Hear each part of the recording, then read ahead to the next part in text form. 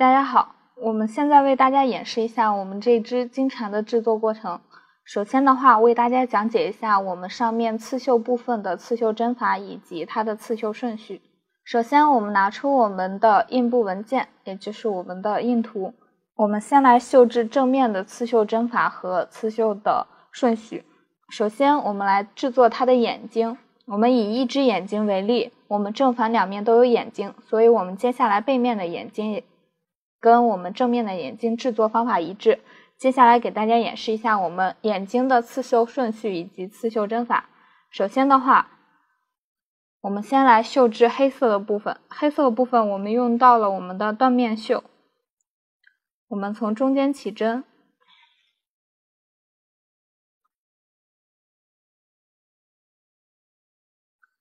然后确定一下我们的这个中位线。确定好中位线之后，我们沿着一边绣制。先绣制一半的缎面绣，然后来绣制另一半的缎面绣。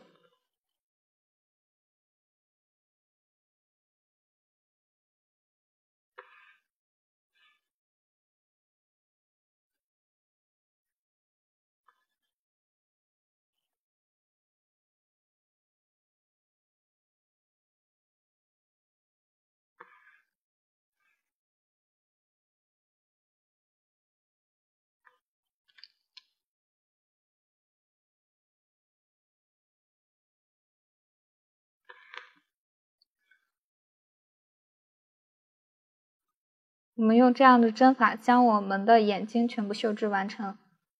缎面绣的部分绣制完成之后，我们在对应的位置钉上它的珍珠。我们用我们的黑色绣线不断线，在对应的位置穿入珍珠。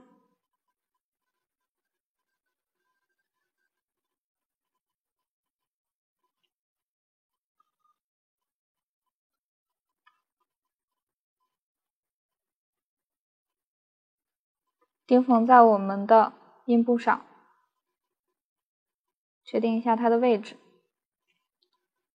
然后我们再固定两针。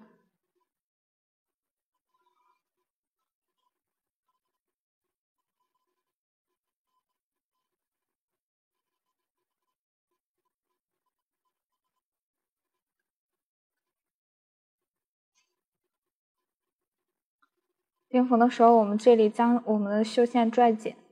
不然的话我们的珍珠容易跑偏位置。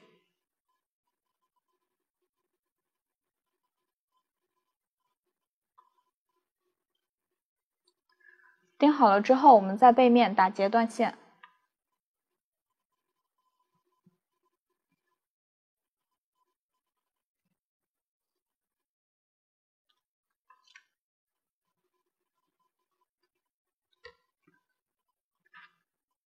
接下来我们来缝制外圈圆这个浅黄色的部分，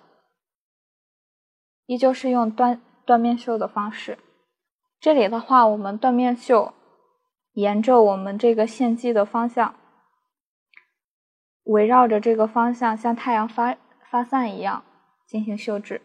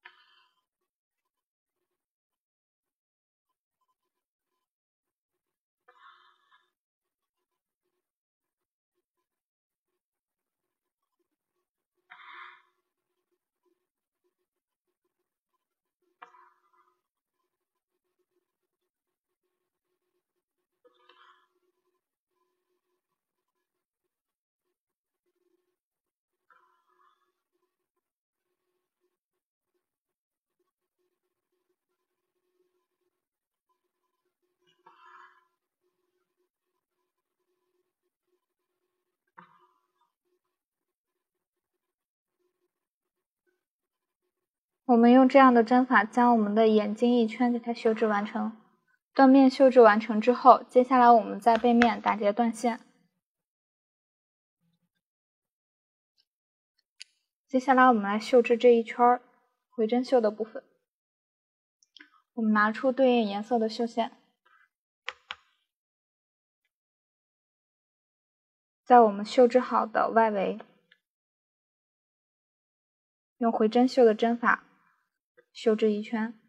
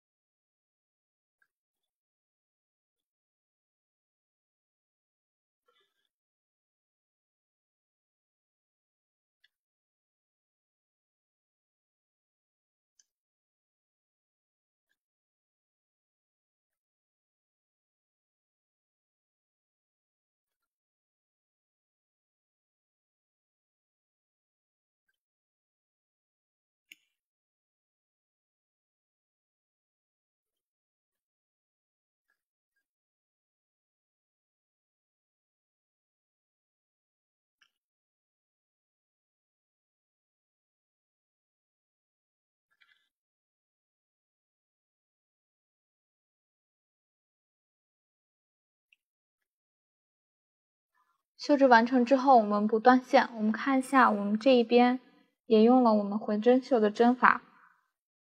这个花瓣的轮廓针法一致，所以我们这里的话直接将它带过来，依旧用回针绣的方法将我们这一圈绣制完成。这里我们外围和里面的这个回针绣的部分绣制完成之后，我们绣制直线绣的部分。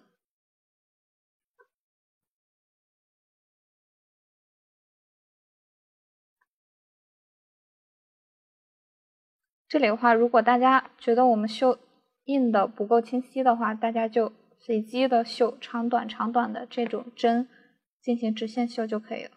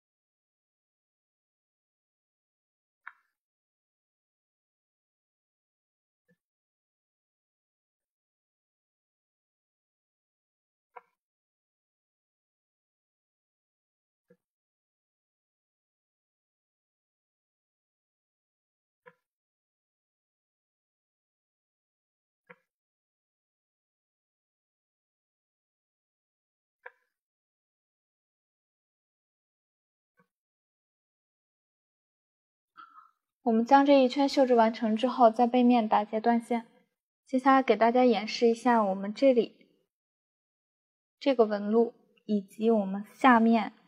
这两条金线纹路的绣制。我们统一拿出我们的金线，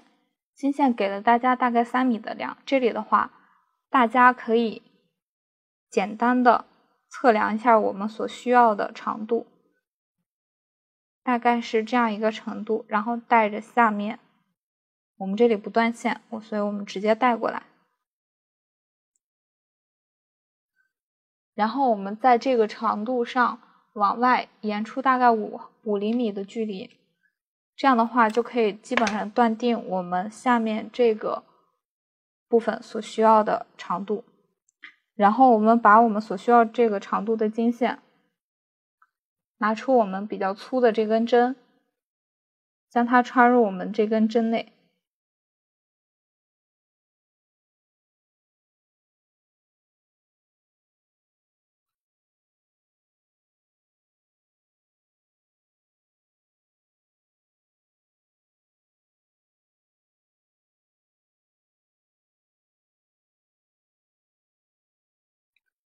我们不需要将它对折，我们只需要在这边留出一定的量。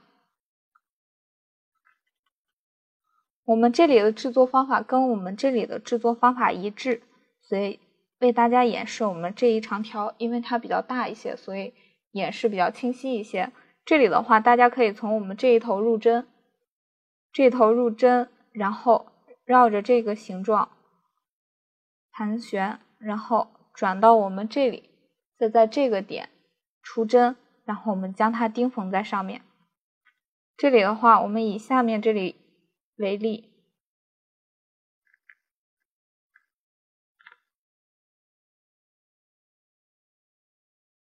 这里出针的话不太好出，所以大家稍微用一些力。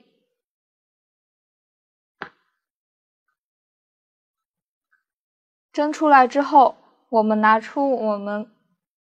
跟我们经线相同颜色的黄色绣线，然后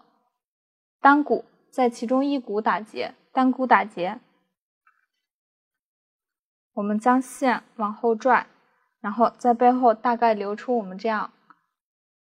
1厘米的距离，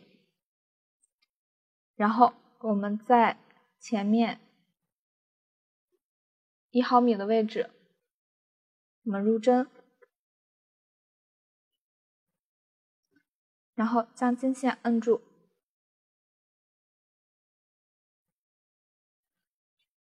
将我们的经线钉缝在我们这个位置上。回来之后，我们再将我们的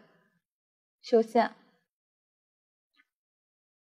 在下一个2毫米的地方入针，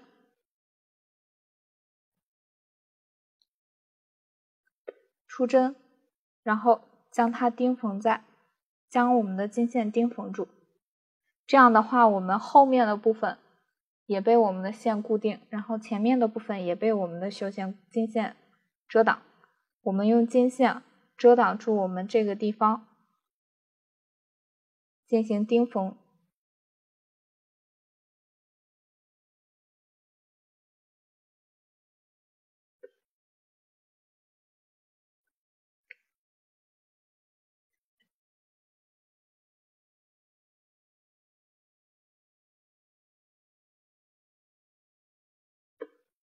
大家钉缝的这个距离尽量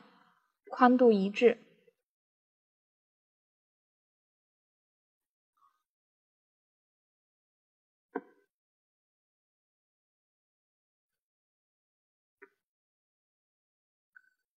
钉缝到我们这个里快一半的部分，我们将我们的经线在我们另一端入针，然后出针。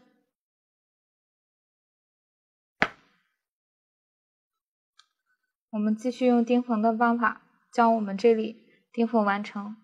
钉缝到终点之后，我们这里将这根针在我们下一个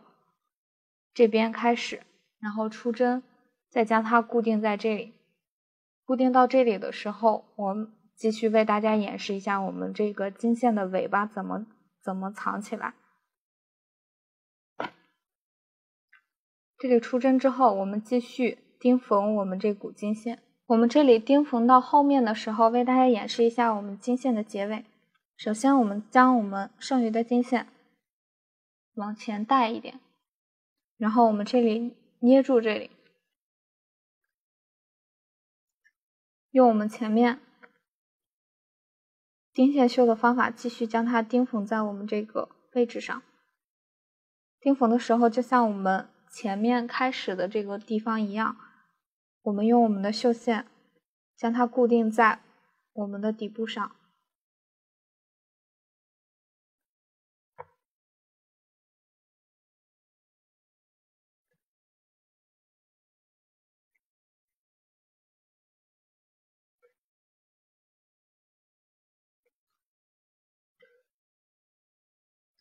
这样的话，我们经线就固定好了。我们背面的这个经线也被我们用我们的绣线给它固定完成。然后我们将绣线打结断线，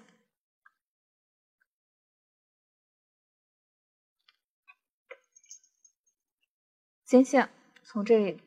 剪去。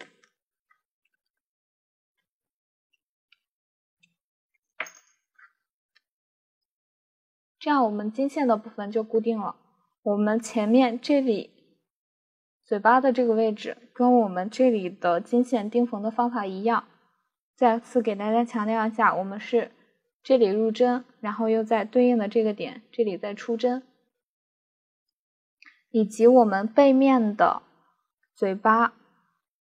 这几个经线的部分都是用我们钉线绣的方法进行绣制的。我们的这里所用的经线跟我们前面这里测量的方法一致，从一边开始来回的我们测量出我们所需要的绣线，然后进行钉缝就可以了。接下来给大家演示一下我们这里绿色部分的绣制。上面这里的橘色和黄色的绣制部分是用缎面绣的绣制方法，是我们从上到下这样来回的进行缎面绣，将我们的这两个形状填充完整就可以了。接下来给大家演示一下我们这个绿色部分的绣制，锁链绣的绣制。下面为大家演示一下我们这里的绣制方法。我们先将上面的这个部分用我们的缎面绣绣制完成，然后绣制我们下面的这个绿色部分。绿色部分我们用了我们的锁链绣的绣制方法。我们拿我们的成品看一下，我们用锁链绣的绣制方法，从外围用锁链绣固定一下它的外轮廓，然后向内不断的一圈一圈的将我们这个形状给它填充完整。这里的话，我们首先用锁链绣的方法将我们这一圈给它固定一下，沿着我们的外轮廓。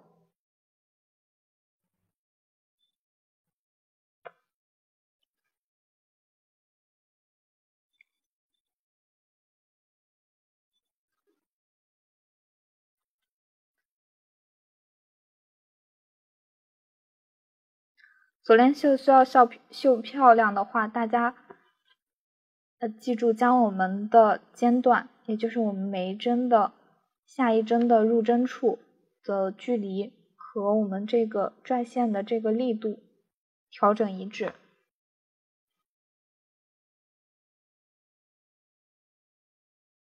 我们先沿着最外的轮廓用我们锁链绣固定一圈。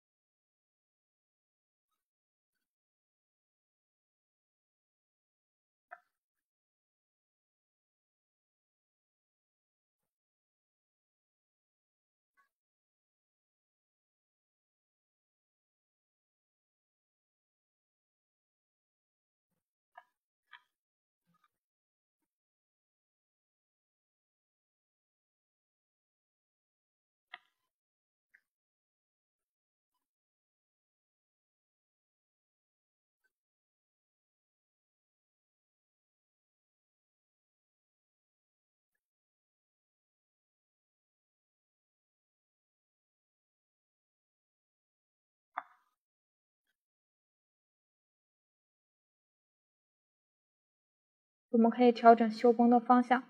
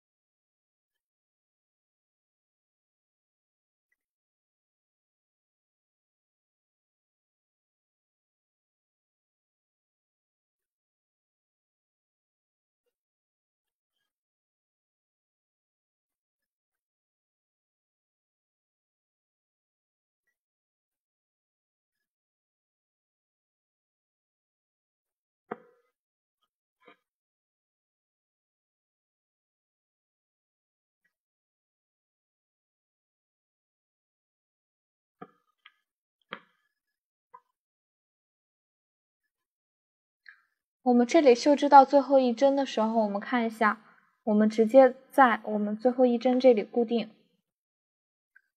好了之后，我们看一下我们目前最外轮的这一圈锁链绣就绣制完成了。接下来我们在它临近的旁边紧贴着它，用我们的锁链绣再绣制一圈，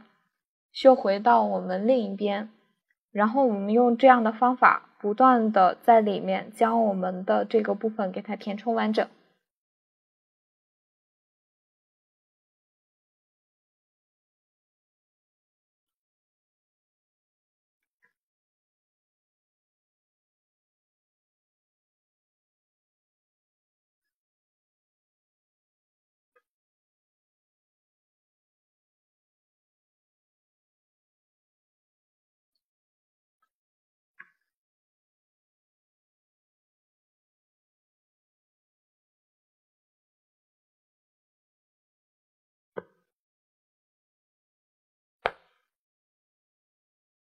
我们这里绣制完成之后，我们在周围一圈，用我们黄色的绣线回针绣的方法将这个轮廓框起来。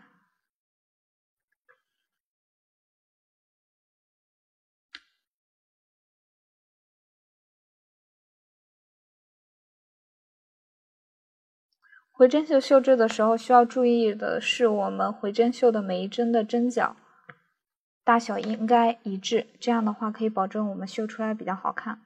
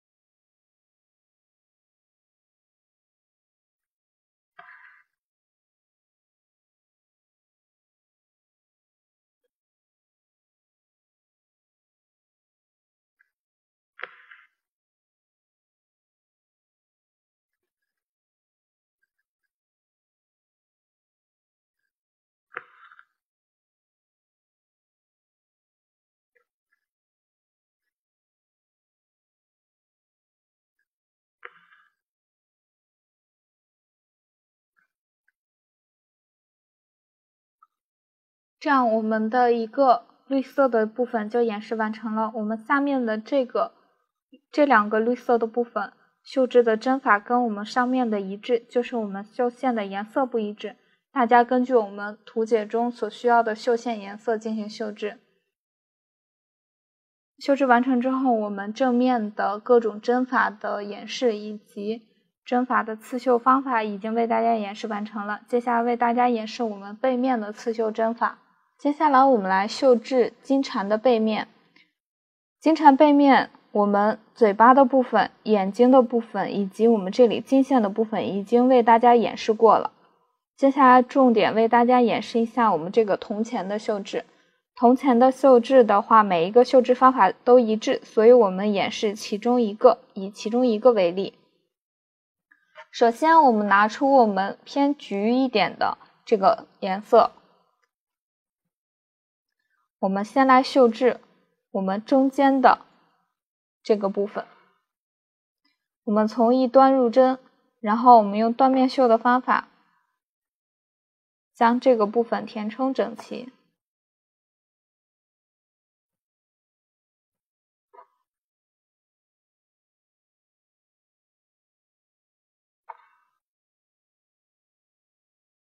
由外向内绣制，用同样的方法将我们的这4个方向都给它绣制完成。都先确定我们外围的这一针，再向内递减。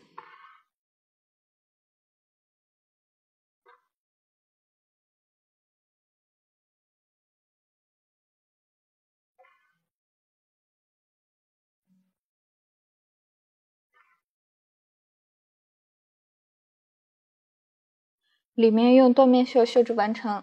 接下来我们绣制它的外围。外围我们运用了锁链绣的方法，在一圈绣制。我们用我们浅黄的这个颜色，在我们的外围用锁链绣的方法开始绣制。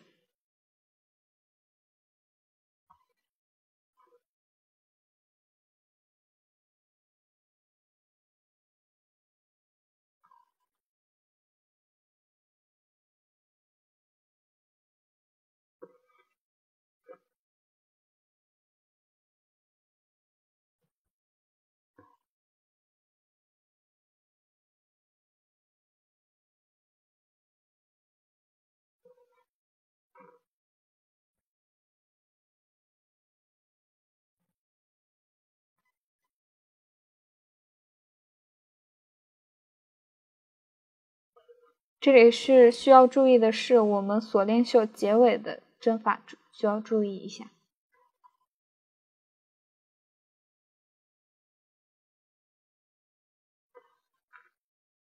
这里我们绣制到最后一针的时候，我们已经出针，然后我们注意的是，我们将这个针绕在我们第一针的这个中间，挑起它，然后我们从这里穿过，将我们这一针再带到我们刚才出针的位置。这样的话，我们就将我们这个结尾给它完美隐形了。接下来我们在背面打结断线。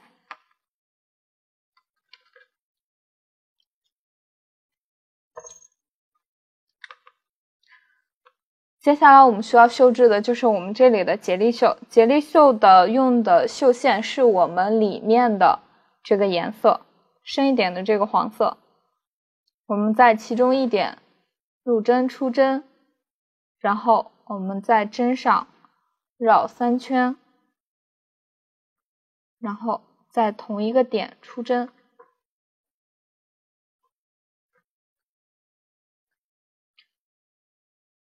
这样我们一个结力绣就制作完成了。我们用这样的方法将我们下面的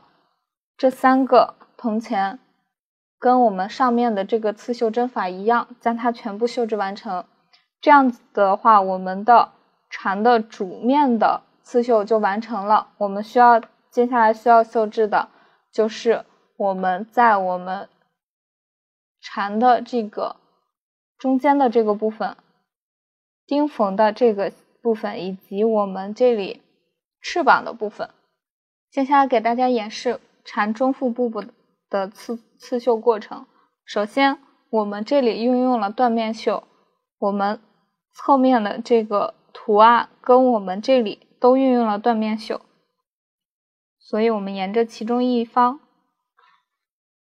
从我们这一点入针，斜向进行缎面绣制。这里需要注意的是，我们的针的线迹以及它的方向，我们尽量将它排列整齐。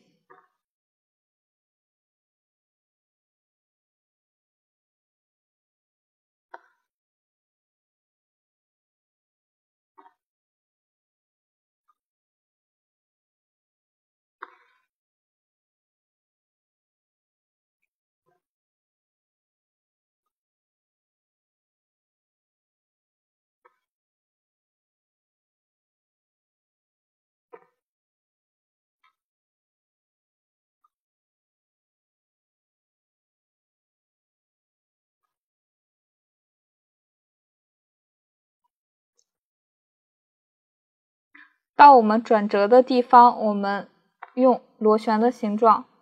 尽量将它绣制完成。也就是我们到这里转折的地方，我们的线迹往斜后这样旋转我们的线迹，这样的话可以保证我们这个弧度完整。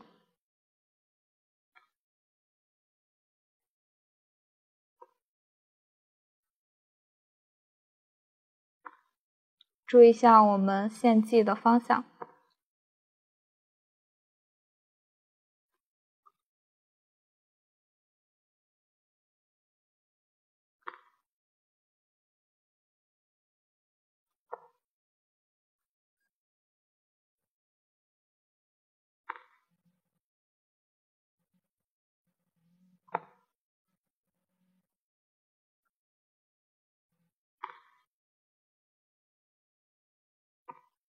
可以将我们绣线的这个形状大概拆分一下，也就是我们这里转折向上，这里大概为一个形状，接下来我们这个形状大概又分为一个部分，我们将它拆成2个部分来绣制。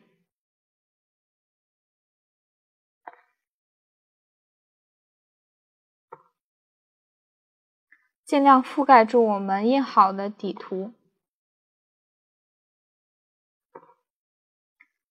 这里绣制完成之后，这里我们有一个结力绣的绣制，在我们这个点状的位置，我们是在针上绕3圈。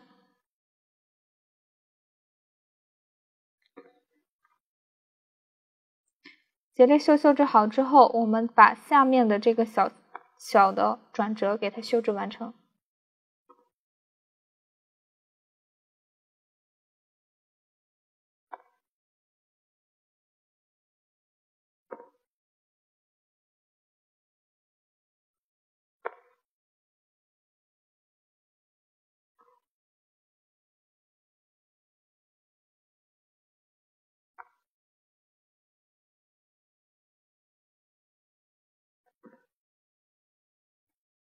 接下来绣制我们这个转折的方向，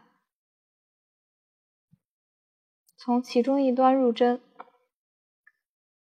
沿着一个方向斜向的入针出针，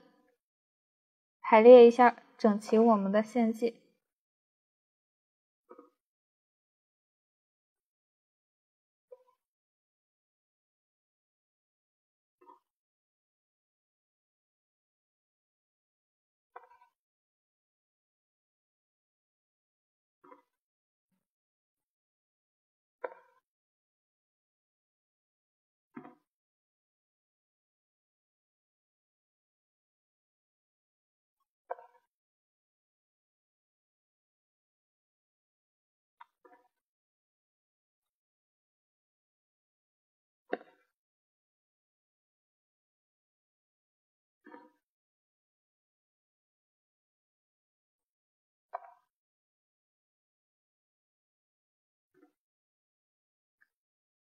绣到我们这个分界线的时候，依旧是将它拆分成2个部分，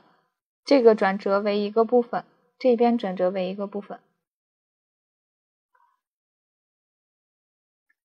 我们先绣制其中一个方向。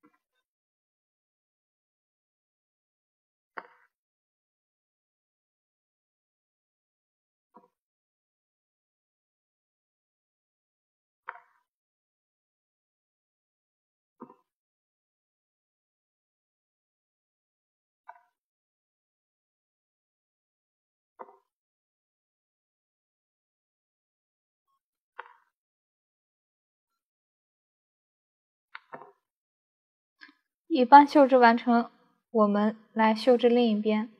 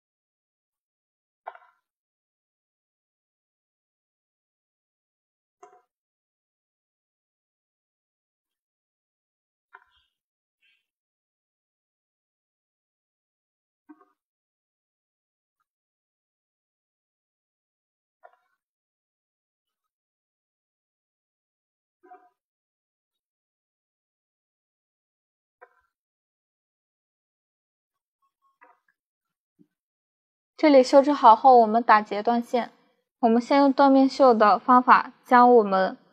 铜钱的里面先绣制完成。接下来用我们黄色的部分在外围以及里面的这个部分进行回针绣绣制。我们先来绣制缎面绣的部分。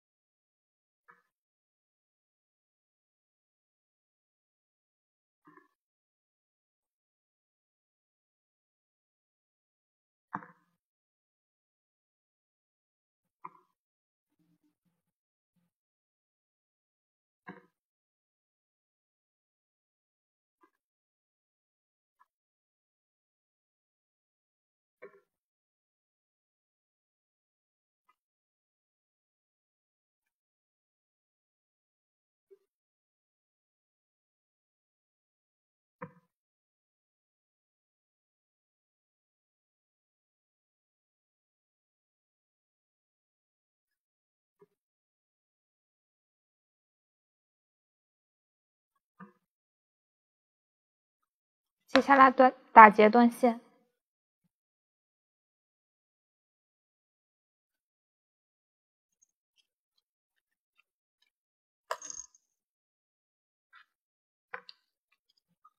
用我们颜色浅一点的黄色，在外围用回针绣的方法绣制周围的一圈。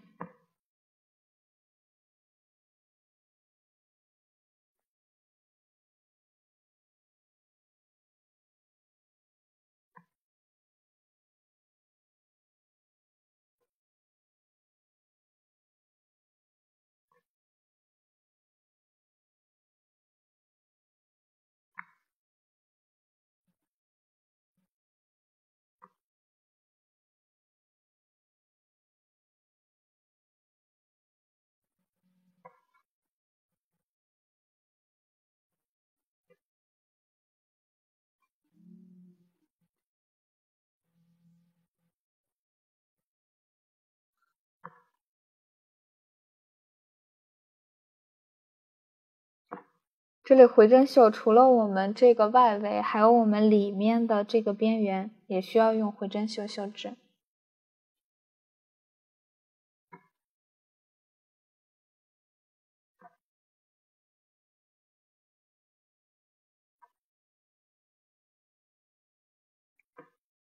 这里回针绣绣制完成之后，我们给它的这4个点进行接力绣。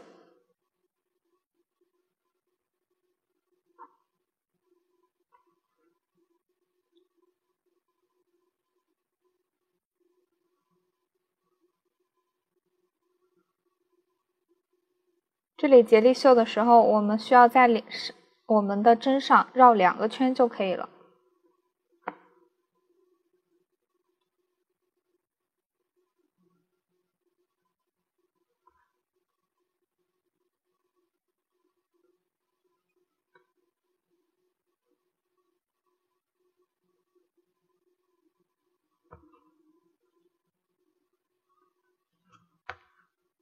接下来在背后断线。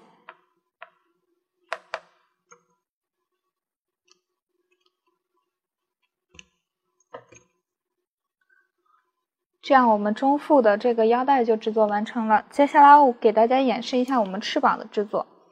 翅膀的制作非常简单，我们就需要在我们这个阴部的图案中，把我们白色的这个线条都用我们的回针绣绣制完成。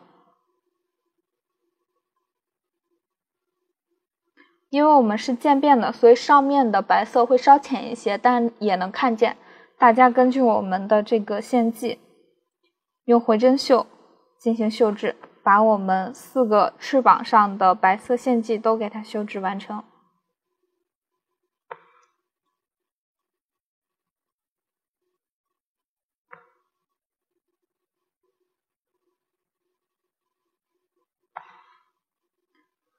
这里绣制的时候，最好将我们的每一针的针距、中间间距都给它控制一致，这样的话可以保证我们绣出来的这个线迹漂亮一些。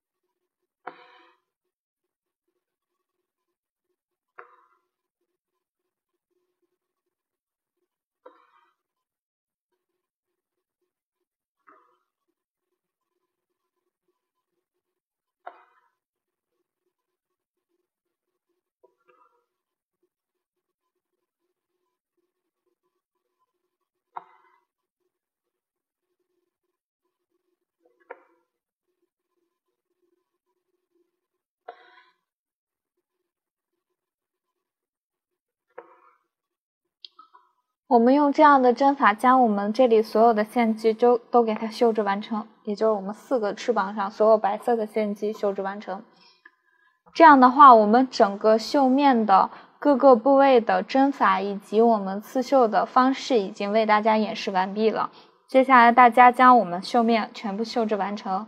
进入到我们的缝合部分。接下来我们进入金蝉的缝合。大家拿到金蝉的布局可能跟我这个布局不一样，大家那个布局更加完善一些。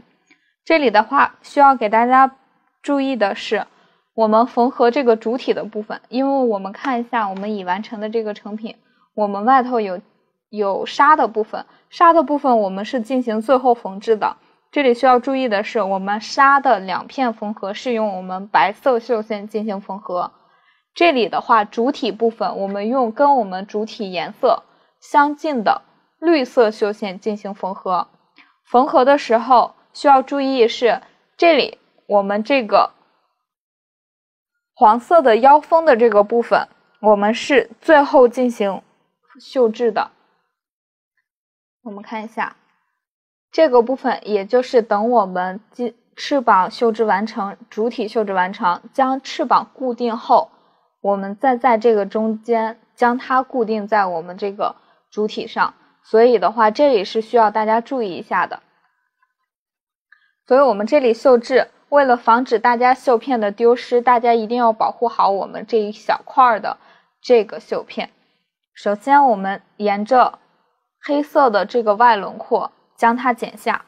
将我们的绣片全部剪下，或者如果大家为了小心那个怕我们绣片丢失的话，我们先缝制这2片的话，我们就先剪下这2片，缝制到我们翅膀的时候，我们再剪下翅膀的2片，保存好我们较小的这一片。剪的时候大家最好找一把比较锋利的剪刀，把它的外边缘给它剪得整齐一些。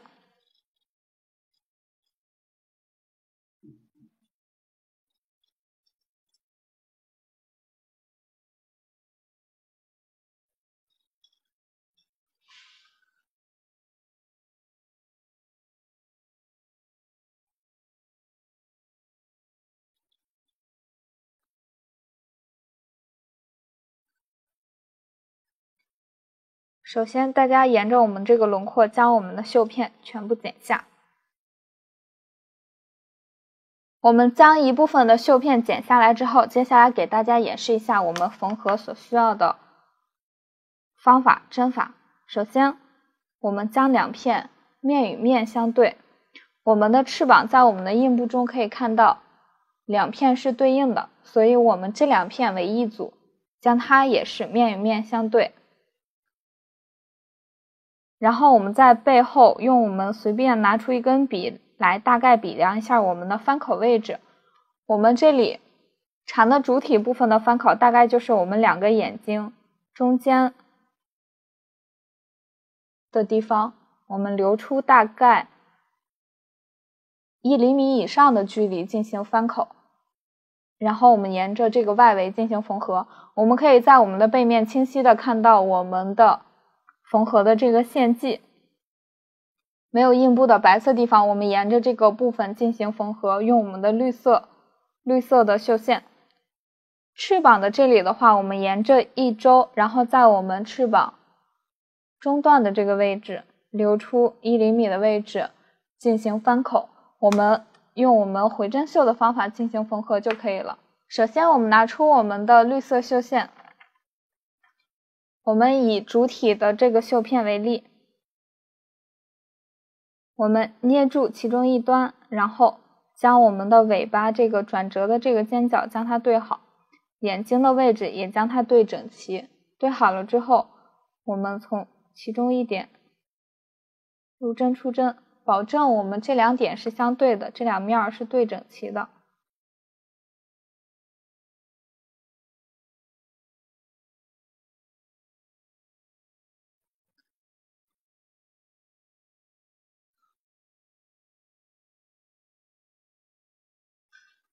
我们将两片捏紧，沿着这个外轮廓，我们对两片进行缝合。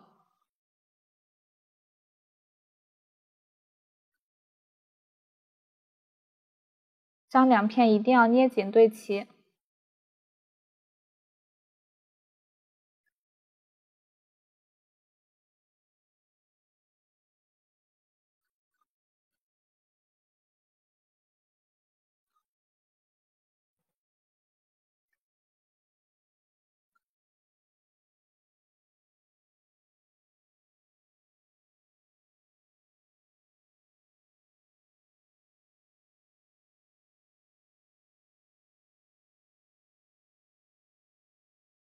我们用这样的针法将我们这一周都缝合完成，直到我们这个翻口的另一边这里。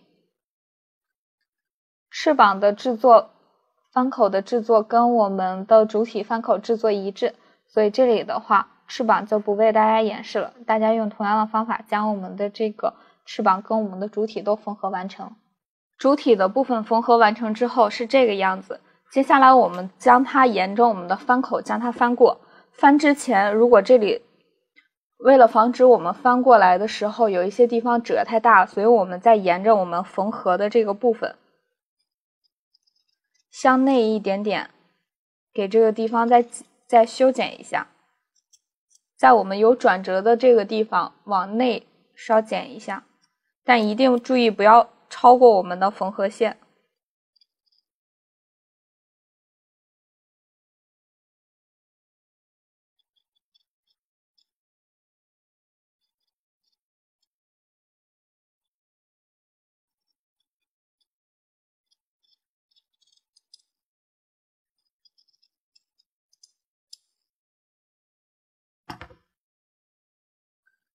修剪一下之后，我们再将它翻折过来。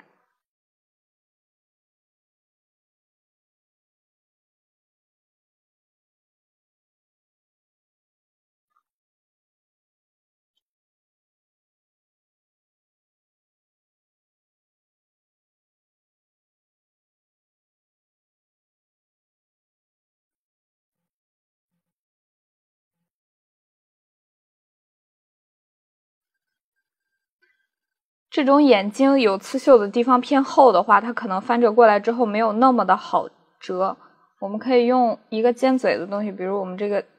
剪刀，或者大家有一个比较钝的这种镊子，我们把这个角往外给它捏一捏，我们用手揉一揉，让我们这个形状以及转折的这些地方全都给它翻折整齐。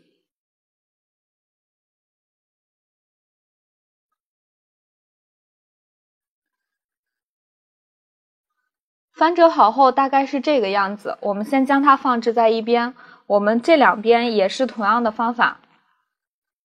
先在这个转折地方往内收一点。我们看一下我们翅膀的这里有向内翻折的这一点点的地方，我们也注意向里剪，然后不要超过我们的缝合线。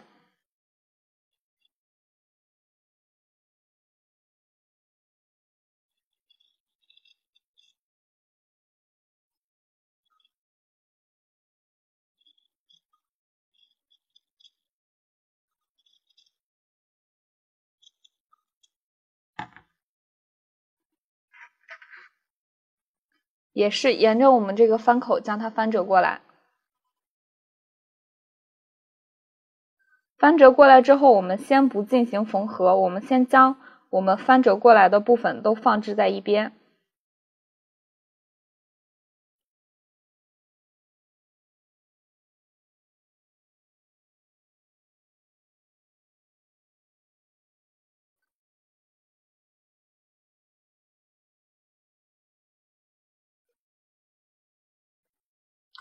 翻折到差不多位置之后，我们往外推一下，把它们都推出来。我们两边都是，另一个也是用这样的方法，我们将它翻折过来，在转折的地方我们用手拧一拧，将它拧好。大家可能会遇到我们这一边缝制这个翅膀，因为我们有回针绣，会导致我们这个面儿会有一定的褶皱，没有关系，我们用手将它拽一拽，抻一抻，调整调整它的形状。我们这里的话，这个翻口也不进行缝合，跟我们的主体一样，都将它翻折过来之后先放置在一边收好，以及包括我们上面的这个中间的这个腰带，类似于腰带这个形状的这个部分，我们也将它收纳在一边。我们先将它翻折好了之后，我们接下来就缝纫我们这个透明的翅膀。翅膀也是这两个为一组，这两个为一组，将它沿着我们轮廓剪下，然后沿着边缘缝合。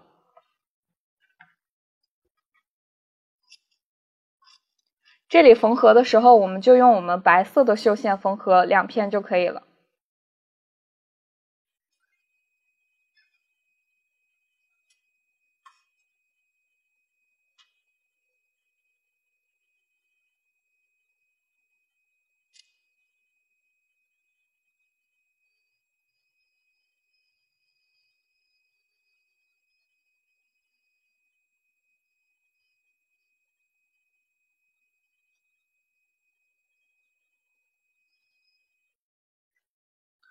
我们将这两对剪下之后，依旧是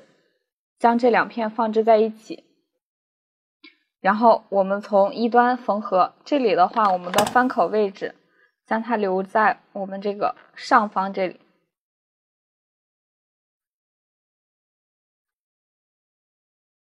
留在我们上面的这里，然后我们把我们的这两个部分用我们白色绣线跟我们这一片一样，都是进行回针缝，将两片缝合整齐。这里的话，注意的是我们针脚就缝合的细一些、密一些。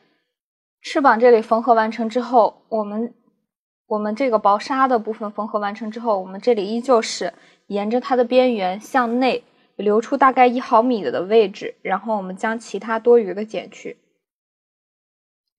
这里的话，我们缝合的时候，我们剪的时候尽量不要太贴近边缘。我们这里可能会露出一点点的黑线，没有关系，我们稍后在它的外围我们会钉缝金色的盘金线，所以这里的话会挡住一部分，这里大家不需要担心。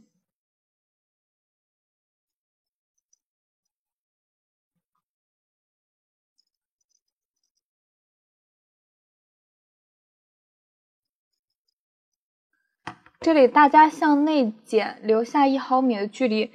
不需要说剪的留的特别多，但是也不要留的特别，就是一定要注意不要剪到我们这个缝合线。然后我们将它翻转过来，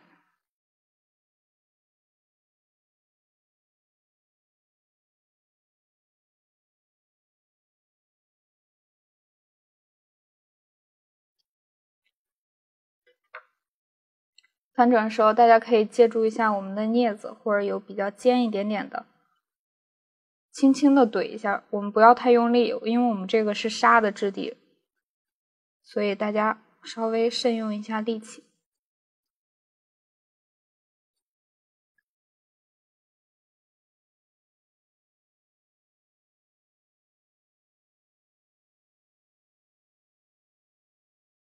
翻着过来之后，我们依旧是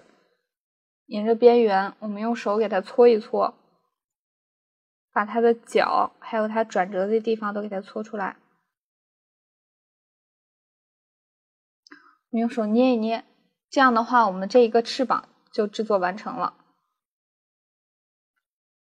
我们另一个翅膀跟我们这一边的翅膀一样，都将它这样翻折过来，然后我们放置在一边。我们将这些部分都给它缝合好了之后，我们开始进行我们的组装阶段。首先的话，我们打开我们上半部分的这个蝉的主体，然后塞入我们的填充棉。我们只有主体的这个部分塞填充棉，剩下的翅膀的这几个部分都不需要塞的，所以我们先将翅膀的部分放置在一边，然后我们在留下的这个翻口里塞入我们的棉花。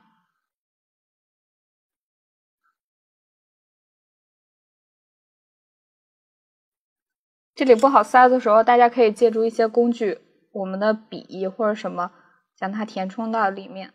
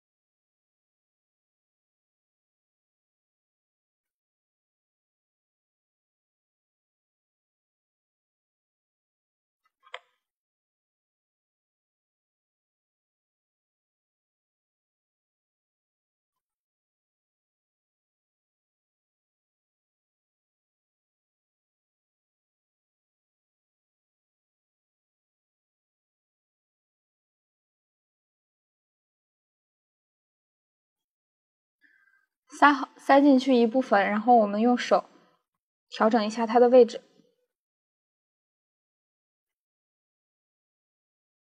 继续填充。填充的这个量大概为我们稍微饱满一些，不需要鼓起来特别严重。我们看一下我们已经做成的这个，它是有一定厚度，但是没有特别的圆，特别的鼓，所以这里的话大家塞入适量，塞的时候注意我们眼睛的这些小的部分也给它塞上。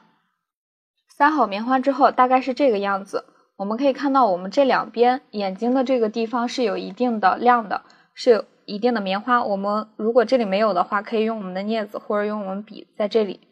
给它填充一定的棉量，然后我们用手揉一揉，将我们这个填充棉给它分布的均匀一些。接下来我们拿出我们缝合所用的这根绣线，我们用藏针缝的方法把我们的这个嘴这里给它缝合完整。我们针从我们的两个中间入针，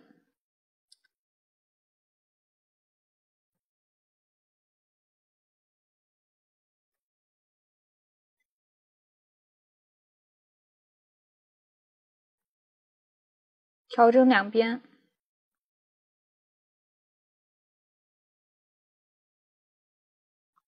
藏针缝将我们这个翻口给它缝合完整。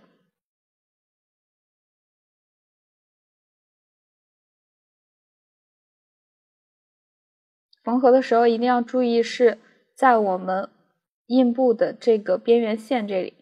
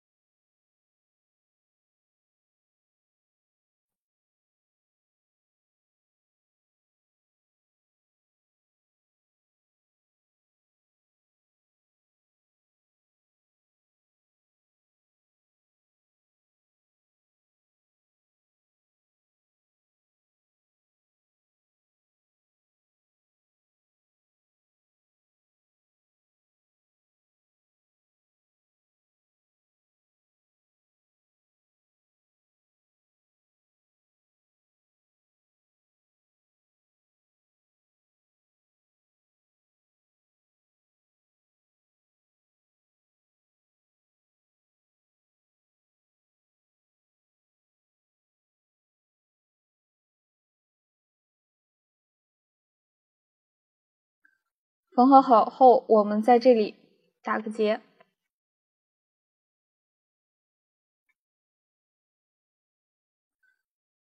然后将我们针穿入，从侧面的位置穿出，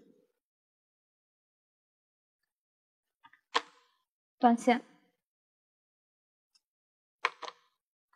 我们用手揉一揉，这样的话我们主体的部分就缝合完成了。我们先将它放置在一边收好。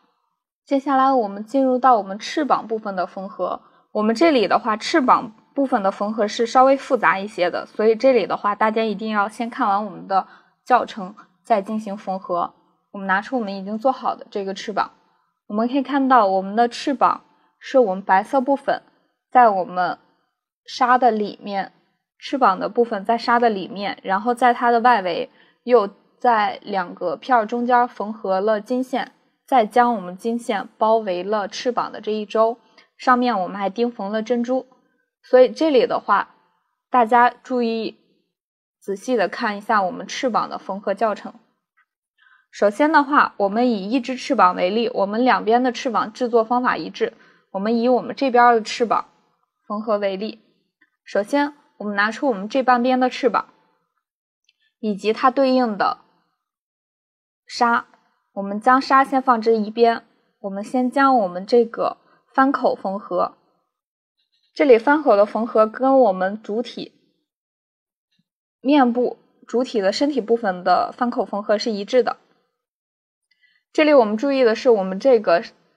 翅膀的部分是空的，里面是不添任何填充物的。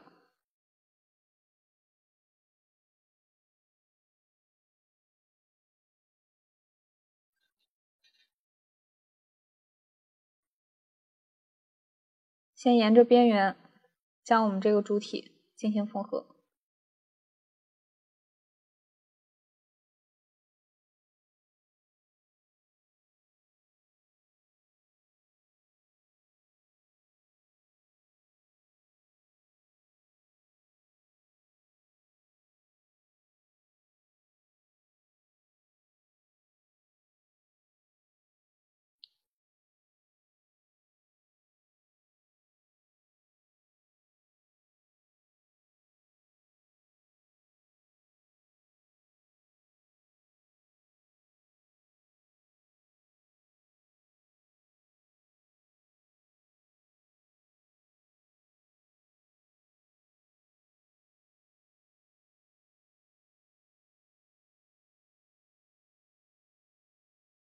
这里我们藏针缝缝合完成之后，接下来我们将与纱进行结合。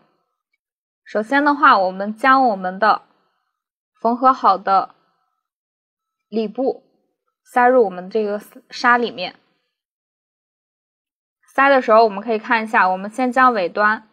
放进去，然后我们将纱贯穿在上面，往上推，推到合适的地方之后，我们捏住里面的这个布，拽一下我们面上的纱，这样的话我们的纱就跟我们的布结合好了。结合好了之后，我们在上面往上轻轻的提一下，我们可以看一下我们这个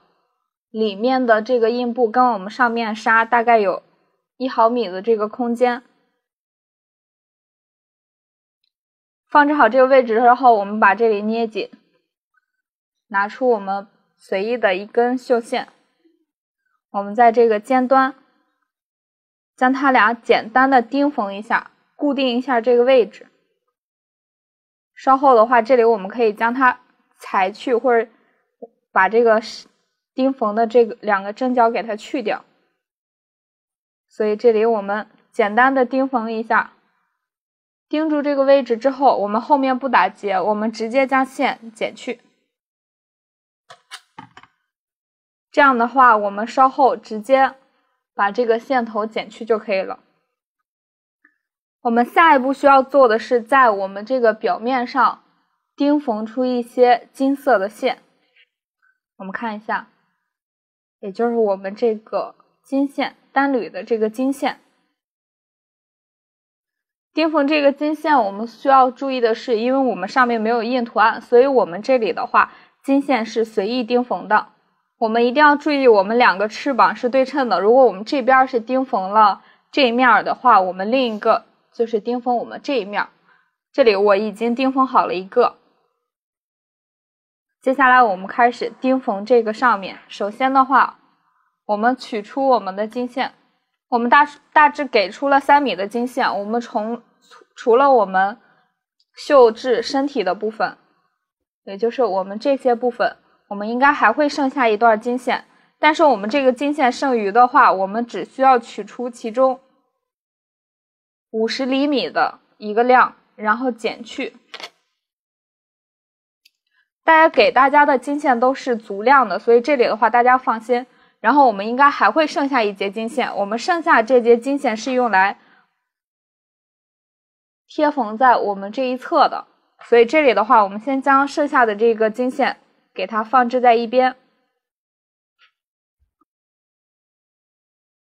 到50厘米的这个金线，从上面拧一下，我们可以大概分出了4个小股。我们本身是一整根儿，我们这一整根能分出4小股，每一小股又有3小根的金线组合拧成的一条。我们先将4根分成，我们单拿出其中的1小股，也就是我们4小股先分出1小股。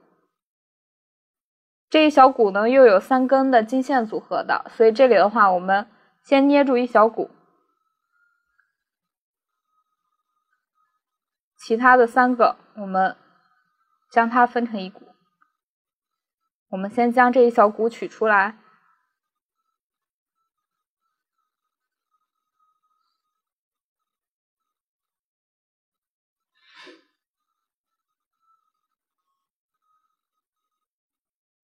一边取一边拧。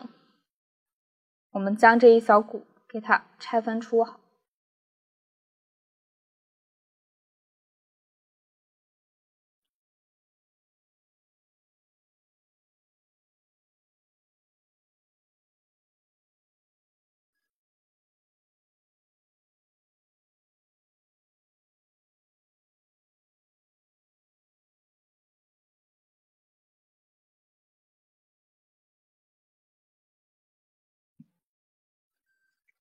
这样我们就取出了其中的1小股，这一小股是由3小根金线组成的，我们取出其中2根。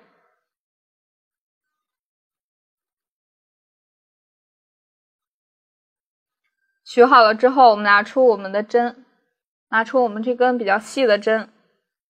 我们将2股穿入。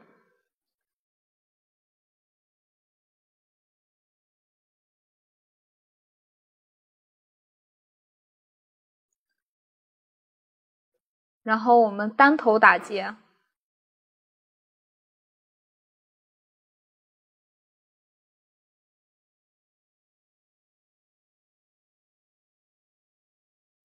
接下来我们钉缝我们这个金线，这里的话我们注意一下我们钉缝的这个纹路，因为我们上面没有印图案，为了防止我们缝完了之后底下会有一些印的文案，我们那个遮不住，所以这里的话我们是没有印的。大家的话看一下我们这个绣制的痕迹，大概是比如我们这个侧边，我们分一下我们这个侧面，这边是顺畅的一条线，我们在我们的这一边外围我们绣的这条线偏长，然后向里逐渐的变小，然后我们至于我们这个缝合的长短，一针最长，下一针比它短一点，中间我们在它的最短的这根中间一点再缝合一条线。我们看一下我们几乎所有的线迹都是这样子的，我们随机的绣出一些线迹，但是我们这些线迹的痕迹大概就是边缘最长，越向里越短。所以这里的话我们单边打结，然后整理一下我们的绣线。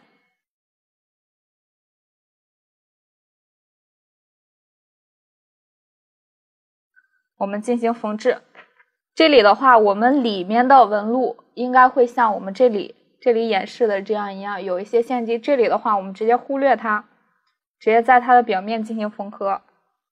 首先我们这一针我们可以看出我们这两片没有缝合，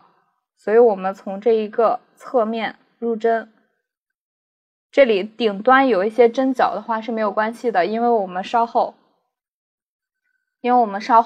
将它钉缝在我们这个绣片上，我们在上方会覆盖我们这个类似于一个腰带的这个形状，所以的话我们下面是没有痕迹的，所以这里大家放心。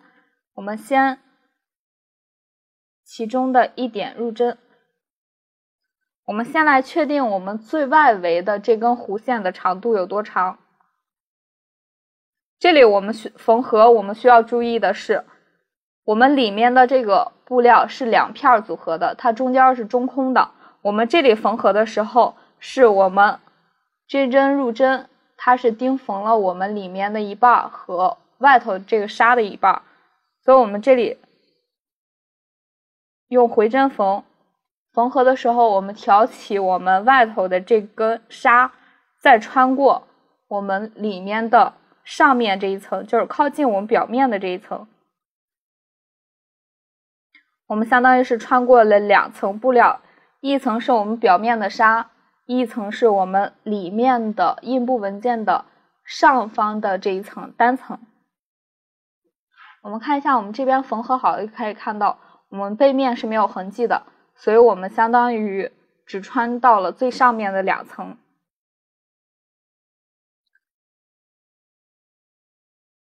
我们从一个地方出针入针，穿过我们表面的纱以及我们中间图案的上层，不穿透它的下层，然后穿回一针。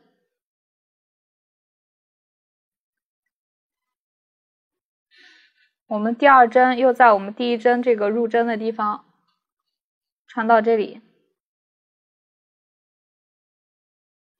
又单挑起我们上面的两层，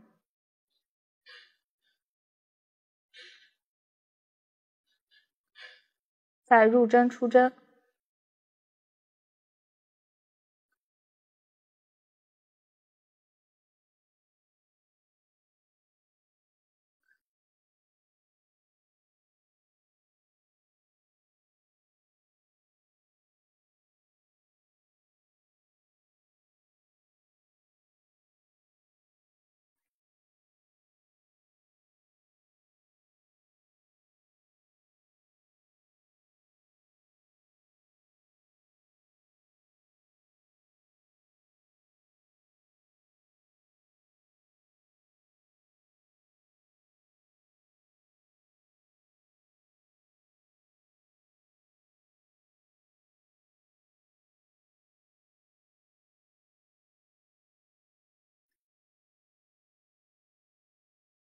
最外头我们这一根的长度最好界定于我们这个总长的一半，也就是我们这个总长，然后我们将它的位置定在我们1/2的这个位置。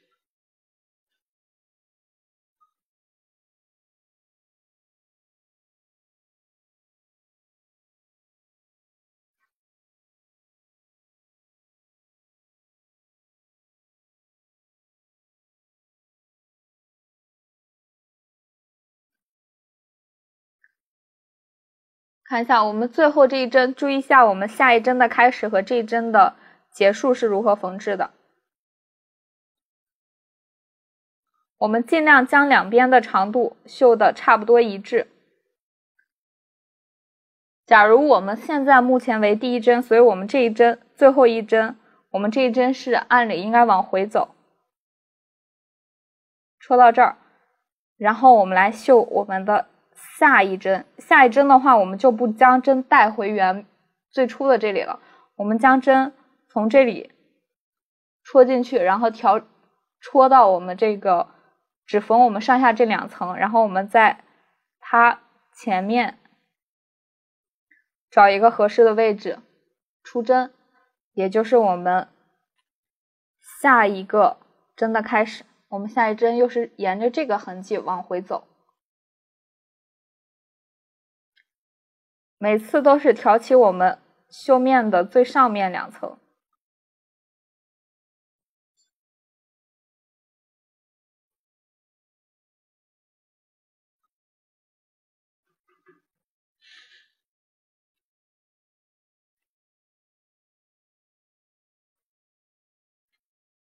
金线的话，因为它的表面没有我们绣线那么平滑，所以我们金线的话会来回的抽褶，这个没有关系。我们如果遇到我们打结在一起的状态的话，我们就把我们的针线拽过，然后用手撑平我们的布料，然后这里我们从根儿调整一下它不平整的地方，然后拽到后面，将这个线给它调整平整，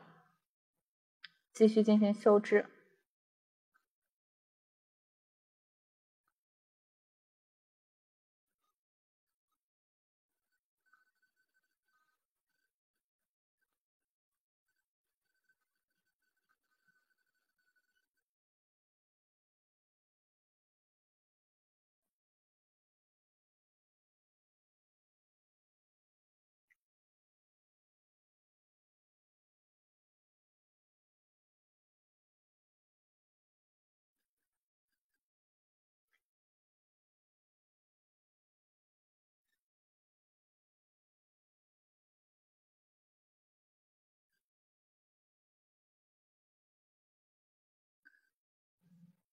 绣织到我们这一端之后，我们继续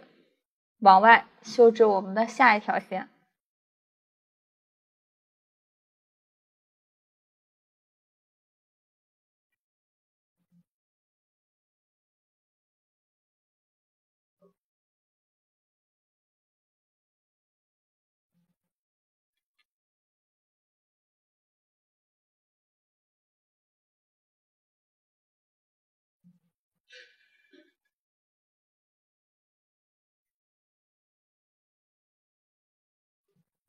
绣织到这一边的时候，我们又像我们刚才在它的斜侧面确定它另一个端点的开始，我们用这样的方法将它背面的这个金线来回给它绣织整齐。钉缝完成之后，我们在这里将线带出来，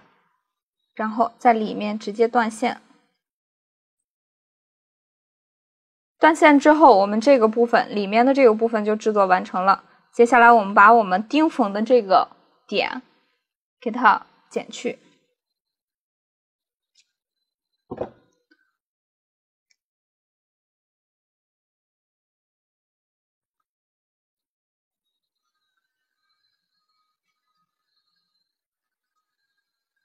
这样我们两片布料就结合在一起了。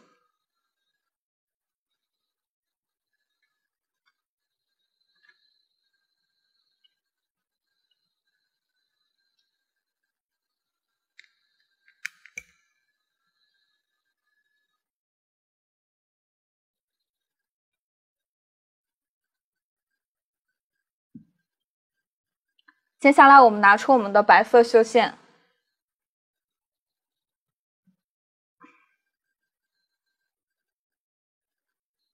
我们用藏针缝的方法把我们上面的这个部分缝合整齐。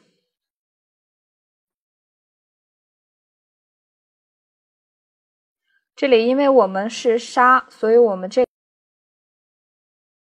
缝的不是会有一点点毛茬露出来，这里没有关系，因为我们这个部分稍后会钉缝在我们上面的这个部分，然后我们再用金色的类似于腰带的那个形状再给它盖住，所以我们这里的话稍微有一些不整齐的地方也没有关系。我们稍后还在它的边缘一圈会加上我们的金线钉缝，所以这里的话也没有很大的影响。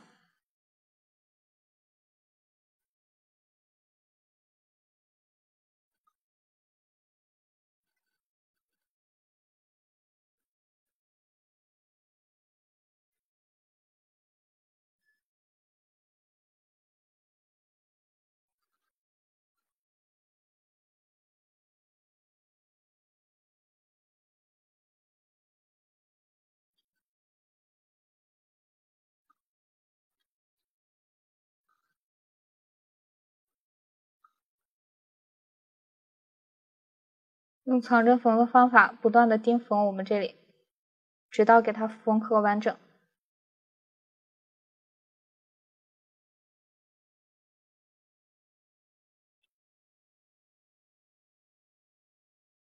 我们这里钉缝完成了之后，我们将我们的线可以穿入我们上面的地方，我们带回我们尖端。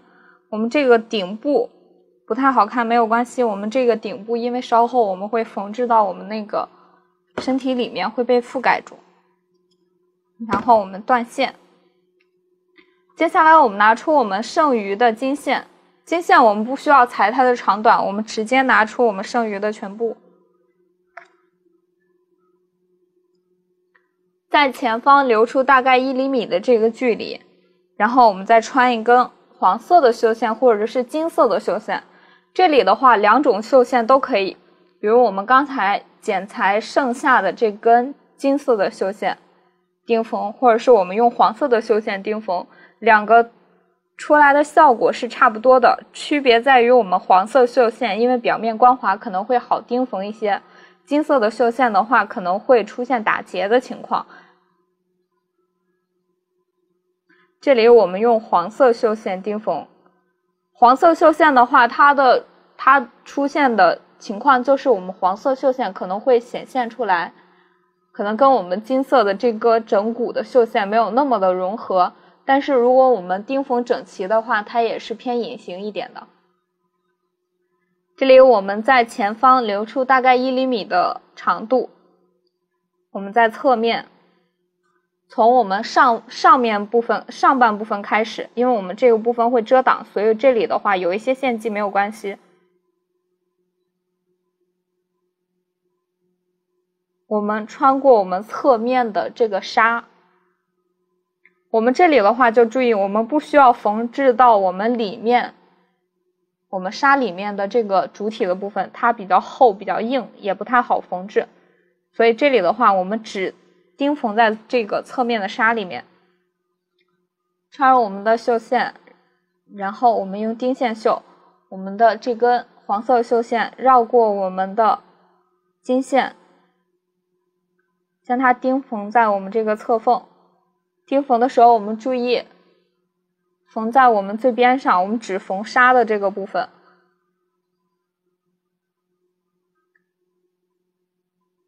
钉缝前2针的时候它可能会有一些跑位，没有关系，我们捏紧它就可以了。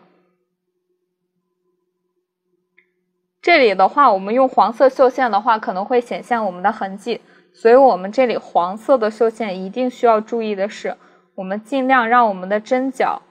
间距大小一致，这样的话缝纫起来我们即使显现一些间距它也会比较美观一些。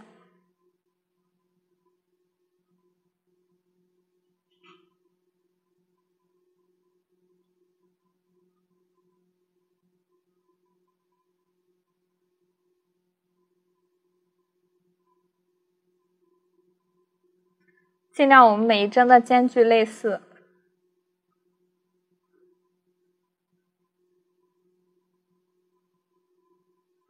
绣线拽紧，将我们印布上有黑色痕迹的这些地方都给它遮挡住。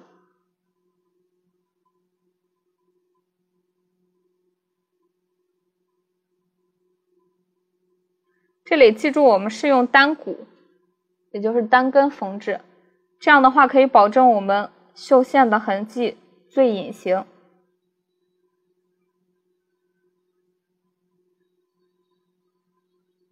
我们这根金线的作用，除了美观我们的整体形象，还在于我们这个侧锋处，如果大家有缝制的，像是我们这种缝制两边有一些黑色的痕迹，我们就能用我们的金线给它进行遮挡。我们可以看到我们已经遮挡住一部分，以及我们侧边的这些缝合线，大家缝合完成之后就可以尽最大的力把我们这个侧面的这些痕迹都给它挡住。所以我们这里的话，这个金线缝制大家小心细致一些。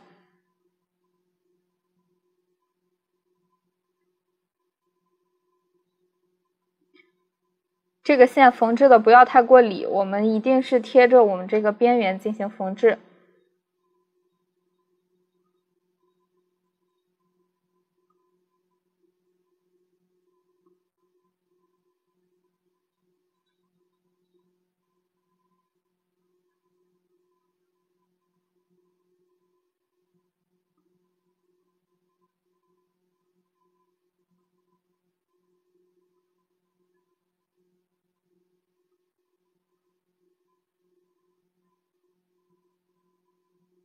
我们用我们这样的方法不断的缝制，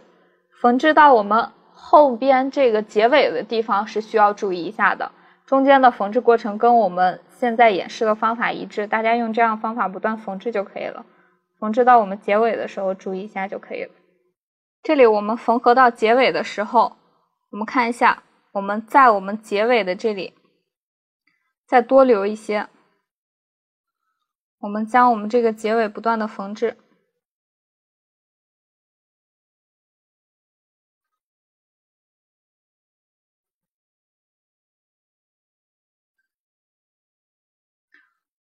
缝制到我们这里能将多出来的这1厘米折回来的地方，我们将两股放置在一起，把我们多出来的这个1厘米给它也一起缝到我们这个上面这个部分。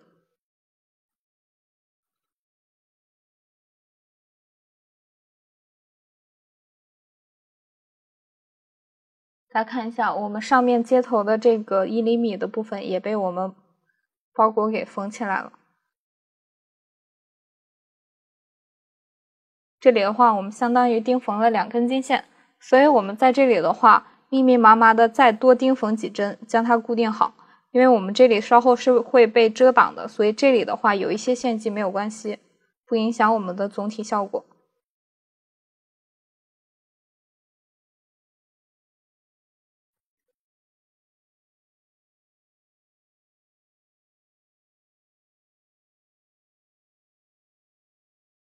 看一下，我们钉缝到这里之后，我们再将我们2个地方结合多出来的这个部分，我们给它剪去。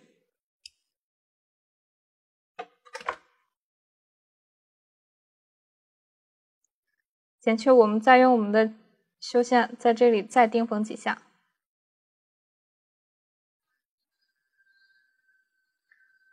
然后我们在我们这个上半部分断线。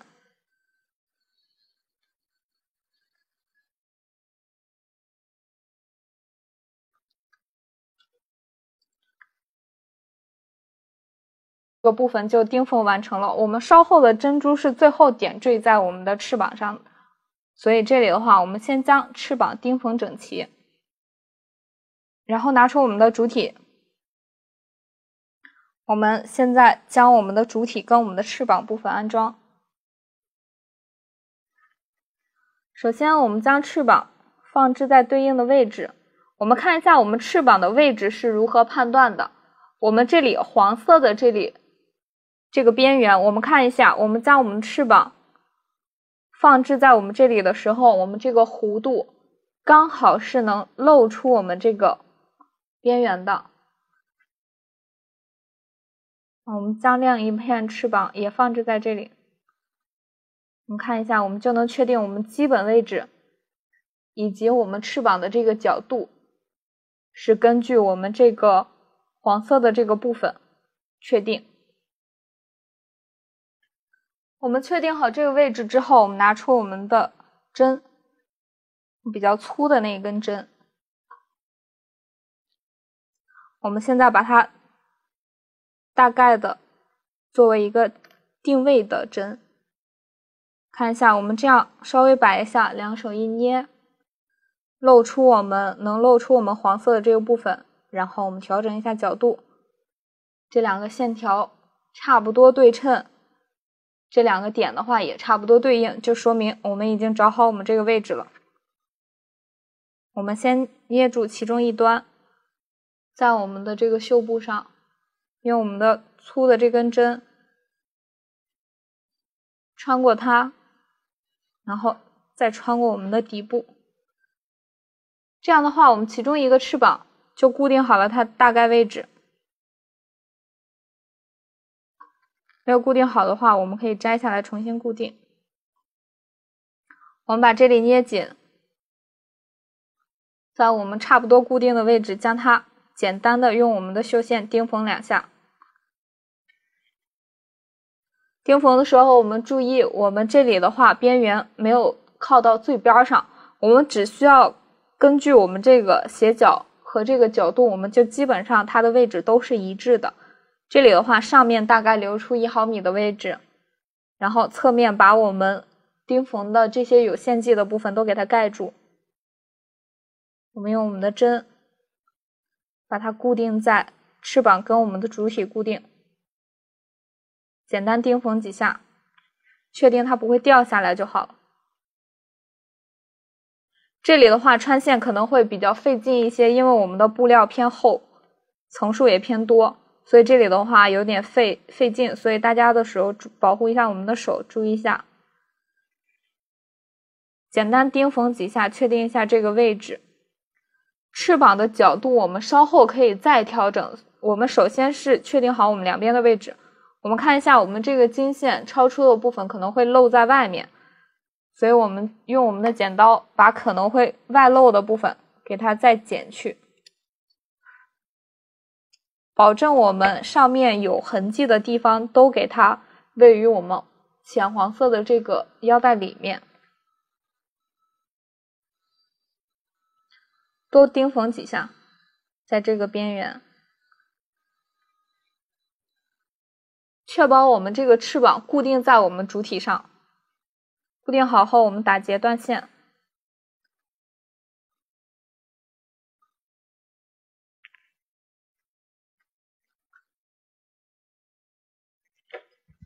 我们用同样的方法固定我们另一边的翅膀，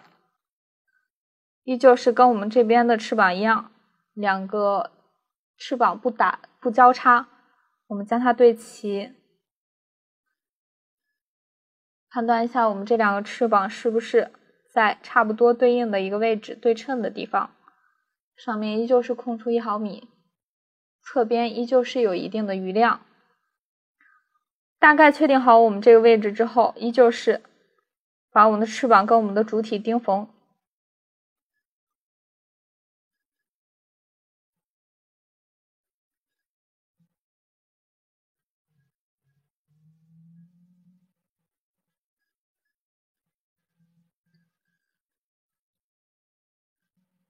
线拽紧，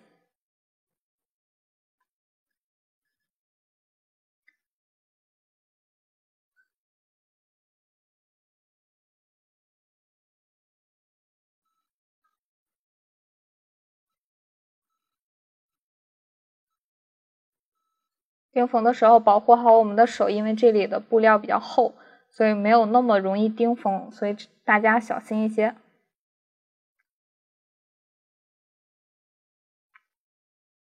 大家也可以将我们的这个绣线跟我们的针固定在我们刚才钉缝的这个金色的绣线边缘，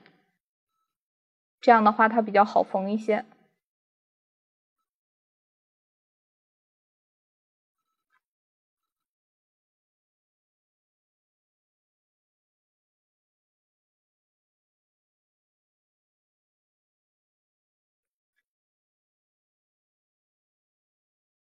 钉缝好后，我们依旧是打结断线。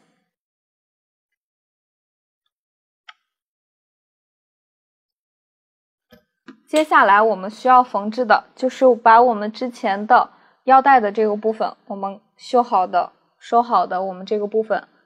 沿着我们最外头这个边缘给它剪下。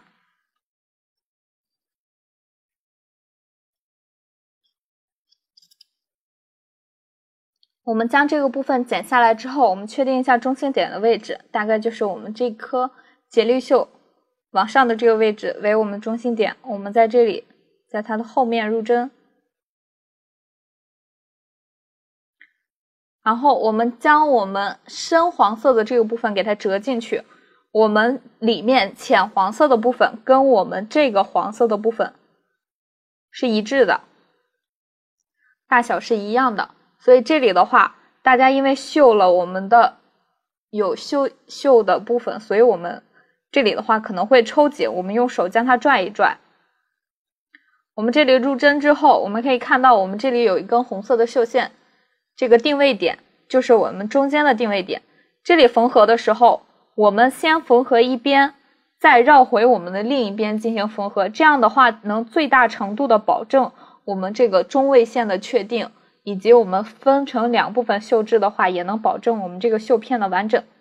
所以这里的话，我们将上半部分这样对折，沿着我们黄色的这个部分，然后将它捏紧，确定好我们中间的这个线。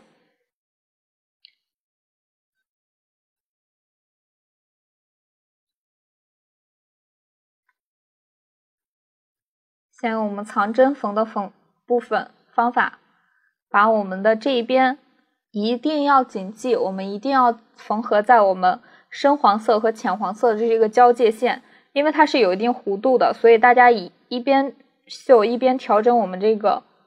缝合线，一定是在这个交界线上的，可以保证我们这个图案是最完整的一个状态。大家可以看一下，我们带过去之后，这个侧边刚好与我们这个侧边完美的缝合贴合，所以这里是需要大家注意的。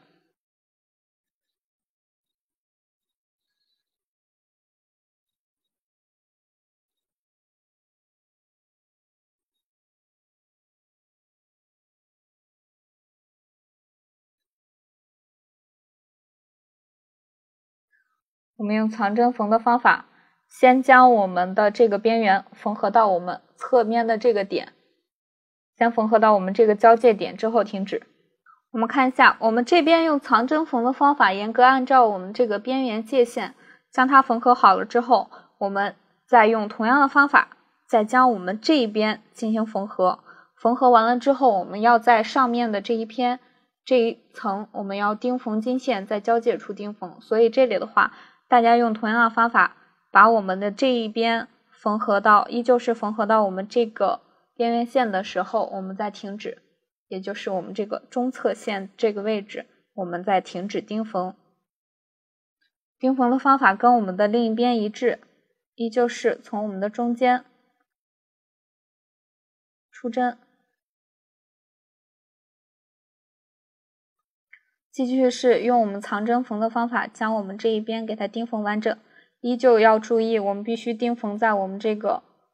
两个中间的这个交界线上，把我们这个地方给它钉缝整齐。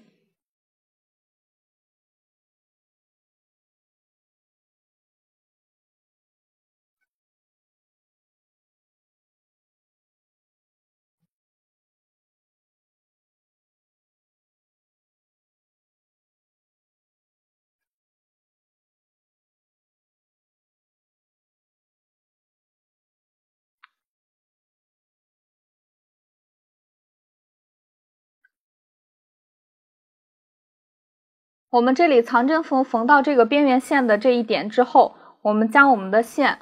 带到我们的表面，带到表面之后，我们取出一节金线，金线的长度最好是长于我们最上面这一排这个边缘的长度的。长处的部分我们先忽略它，然后我们用我们的钉线绣的方法，我们将这个金线钉缝在我们的中界线上，也就是我们这个绿色跟我们浅黄色，我们刚才藏针缝这个线迹的上面，我们覆盖住我们藏针缝的这个部分，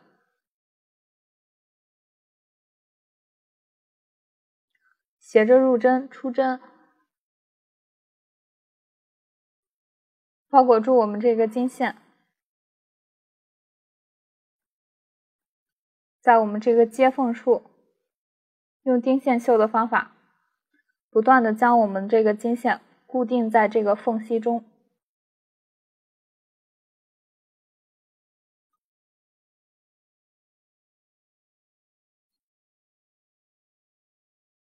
这样的话，我们这个经线就固定了。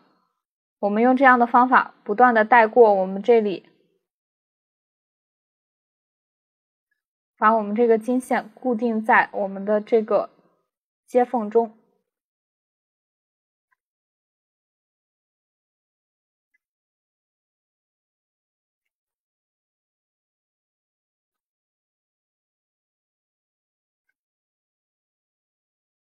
两边超出的部分先忽略不计，我们将它钉缝在我们刚才缝到我们这个点这里，然后停止。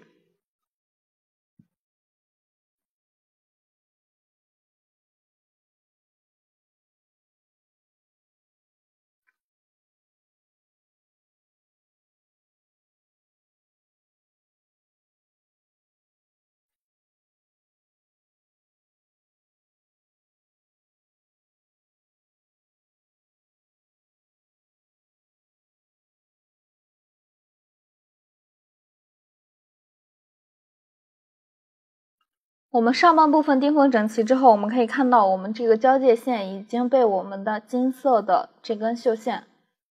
给它钉缝住了，然后我们藏住了这个线迹。接下来我们忽略我们两边，继续是忽略我们两边，我们依旧是在我们中间下半部分入针，继续用藏针缝的方法，先缝至我们另一边，先沿着我们这一边进行缝合，然后再沿着我们的这一侧进行缝合。这里缝合的时候就需要大家注意了，因为我们这里缝合的时候会带到我们的翅膀部分，所以我们这里需要注意一下我们翅膀的位置。因为我们翅膀的上方是固定的，我们下方的话这个位置是可调整的，我们尽量将我们这翅膀的位置放置在跟我们这个边缘线对应的位置。我们一个手摁住我们下方的这个翅膀，确定一下它的位置，两边先将它简单的摆放一下，确定好两边是对称的。接下来我们摁住我们其中一端，然后将我们上面的这个部分给它折叠进去。我们用藏针缝的方法，在这个交界线上把两边钉缝。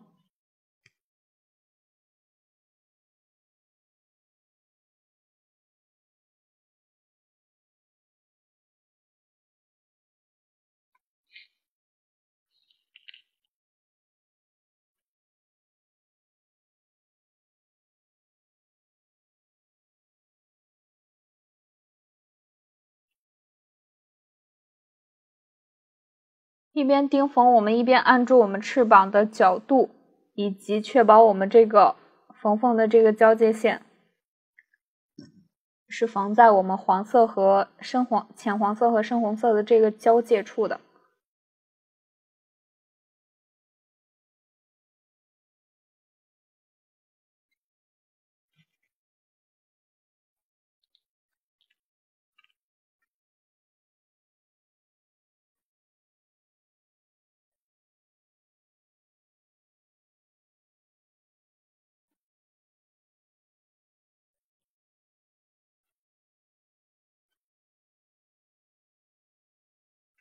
临近到我们翅膀的地方的时候，我们注意把我们的翅膀也钉缝住。我们先钉缝我们上面的这个部分，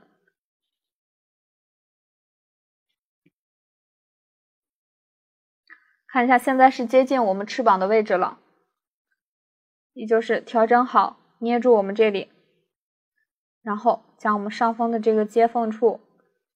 给它调整整齐。这里的话有一点点的难度，所以这里大家一定要注意观察。我们这根线是钉缝在我们这个翅膀的上半部分的。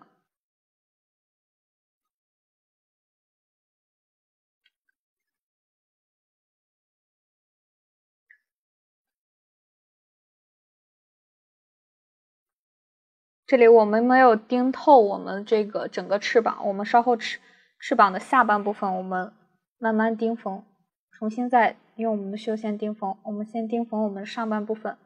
确定好我们这个位置、角度。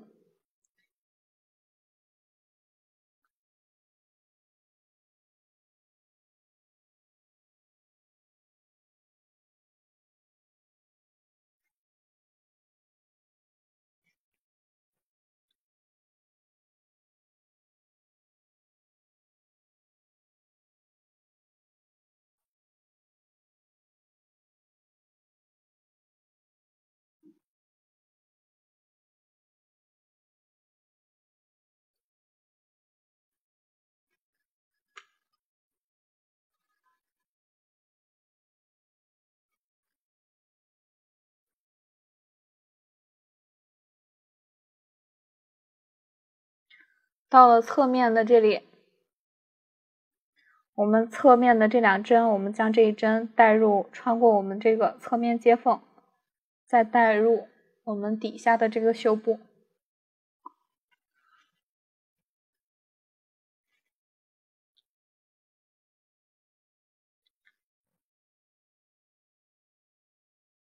打结的地方我们将它调整一下。这里的话，大家的绣线可以短一点，不用这么长，太长的话容易打结。有打结的地方，我们可以断线，把我们的这个针的长度给它调短。捏住我们这里尾部的这里，用我们的绣线钉缝。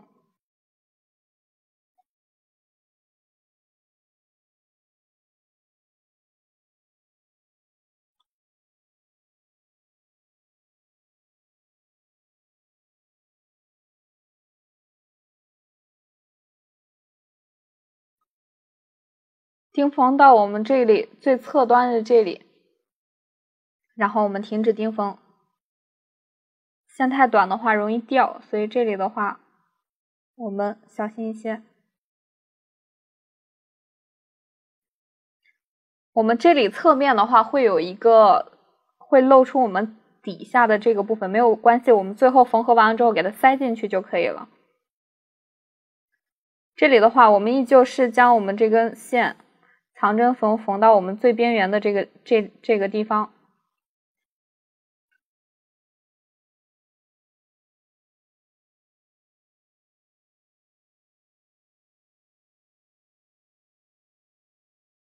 缝好之后我们不断线，我们再将针折回去。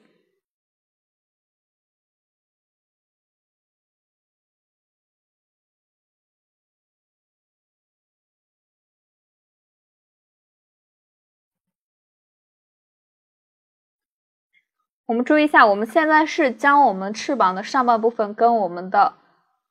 这个介于腰带的这个形状钉缝完整了，我们下半部分是没有固定的，所以下面部分这里是有缝的，所以我们需要把我们这根针再带回去，直接缝到我们这个翅膀的正下方，然后我们掐住这里，把我们的翅膀下方跟我们的主体固定。这里的话就随机固定就可以了，不需要像我们上半部分一样，一定要遮住我们的缝隙。所以这里的话，大家将我们翅膀跟我们底下的这个形状主体的部分随便的钉缝就可以了，只要靠近我们最里面的位置就行，保证我们这个翅膀是不会掉下来的状态。随机的钉缝两针，翅膀固定好之后，我们将这个针在我们的翅膀底下，我们断线。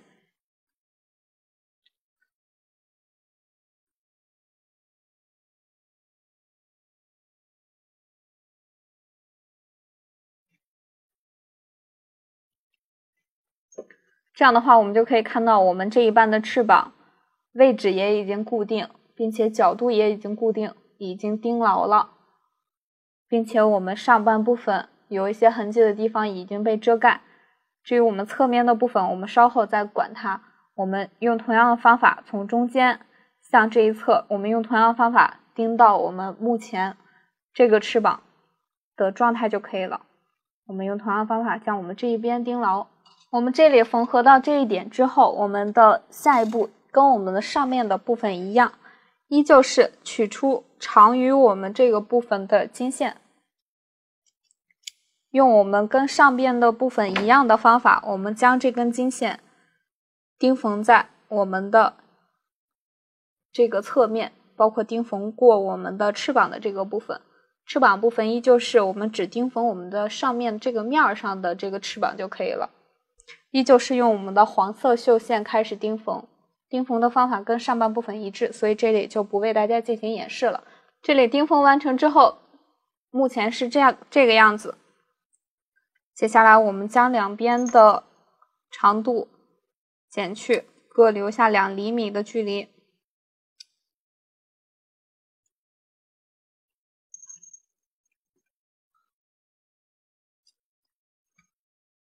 减去了之后，我们可以看到我们两边的这里是没有缝合的，所以我们可以将我们的经线多出来的这个部分给它塞到我们这个里面。这样的话可以保证我们在面上我们经线是隐藏的。大家有镊子的话，可以用我们的镊子将它藏一下。两边都是，我们将两边全都藏进去，然后多出来的部分我们也给它掖进去。这边的方法一致。藏进去之后，我们在其中的一个点入针，然后在侧面出针。出针之后，我们捏住我们这里，把我们多余的这个部分给它塞紧，或者大家找一个尖锐的东西给它塞进去就可以了。隐藏好了之后，我们就在这里入针，然后继续是用藏针缝的方法将我们这个侧边藏好。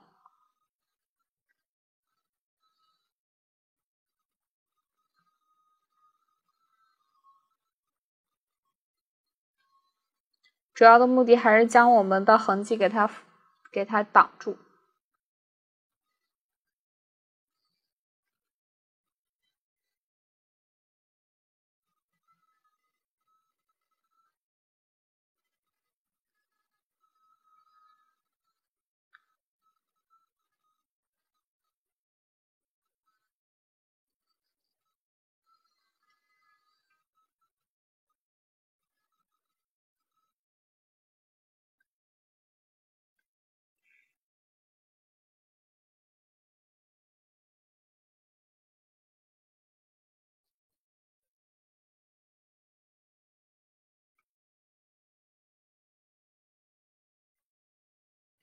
这里钉缝紧了之后，我们把我们的线带入这个侧缝里，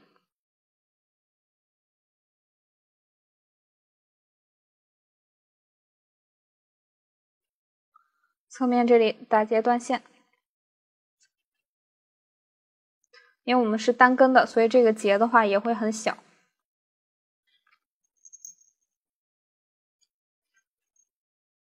这样的话，我们这个侧面是没有痕迹的。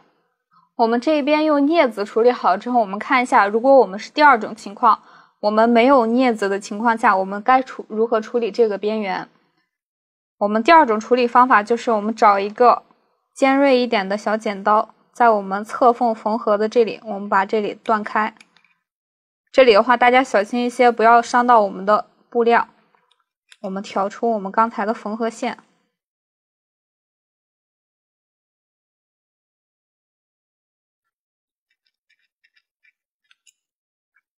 挑的时候也注意一下，不要伤到我们的手。我们将侧面的这个缝隙打开它。打开之后，我们可以发现我们这里就有一个豁口。然后我们把我们的金线这个部分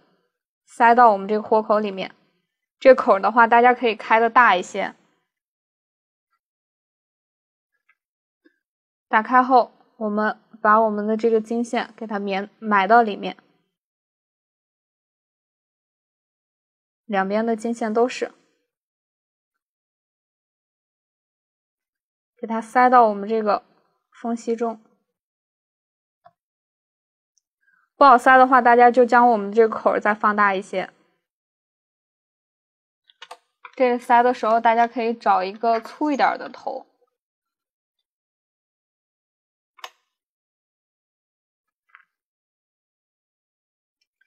这个剪刀头这里，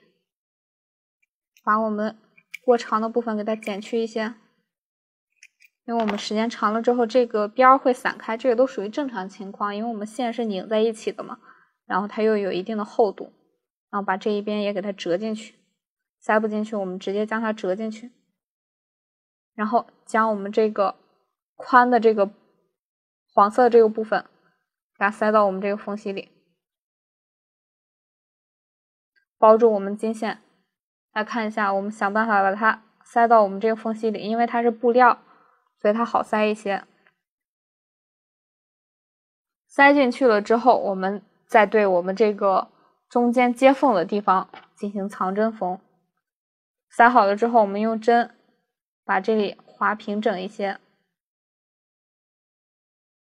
调整一下它这个形状。然后我们把这里捏紧，针从我们一方出针，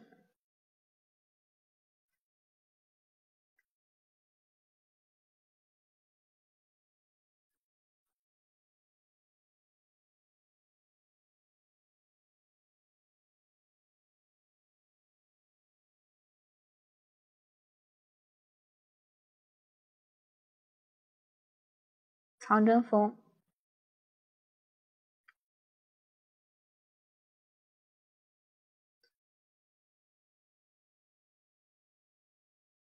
把这个金线给它藏在我们这个中缝处。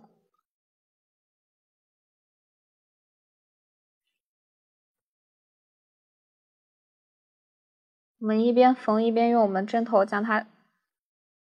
多出来的部分给它塞进去。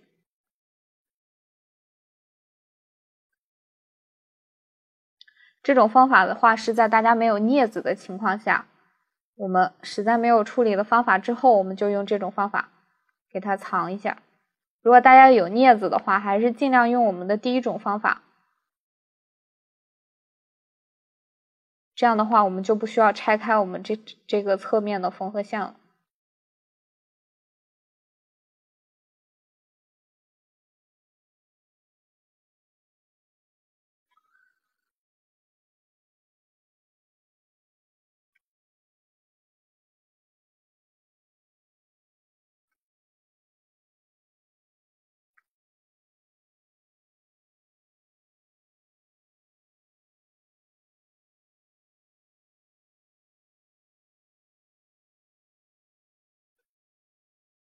这种方法也比较隐形，我们可以看一下我们侧面缝合方法。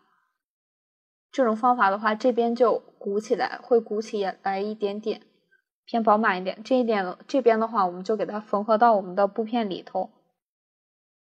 也会比较隐形。两种方法都可以，但是如果说大家有镊子的话，我们尽量是用第一种方法给它塞进去，比较简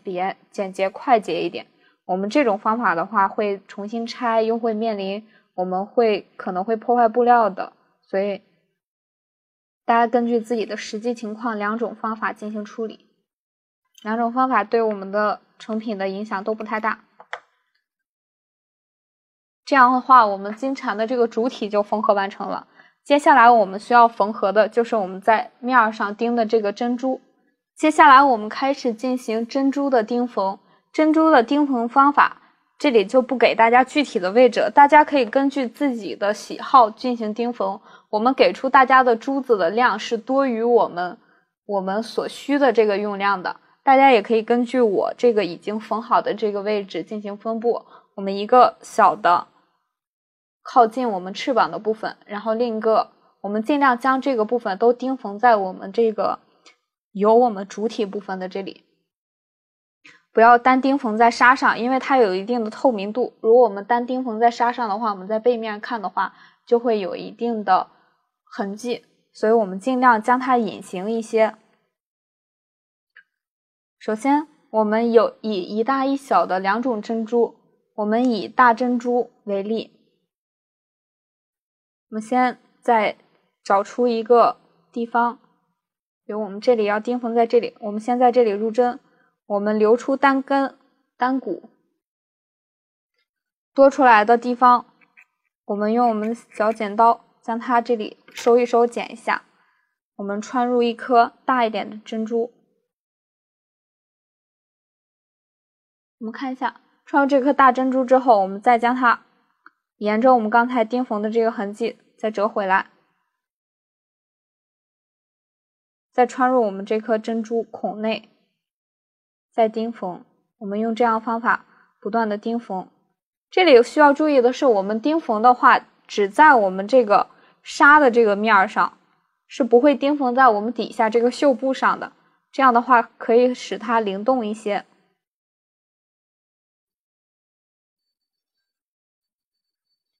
我们在这里的话多钉缝2针，尽量覆盖住我们底下打结的这个部分。钉缝牢固之后，我们拽一拽，我们确保我们这里钉缝紧了之后，我们在我们这里打一个结，在我们绣线这个根部打结。我们看一下，我们可能会出现这种打结的地方不在最根源的部分，我们继续是打结，我们多打几个结。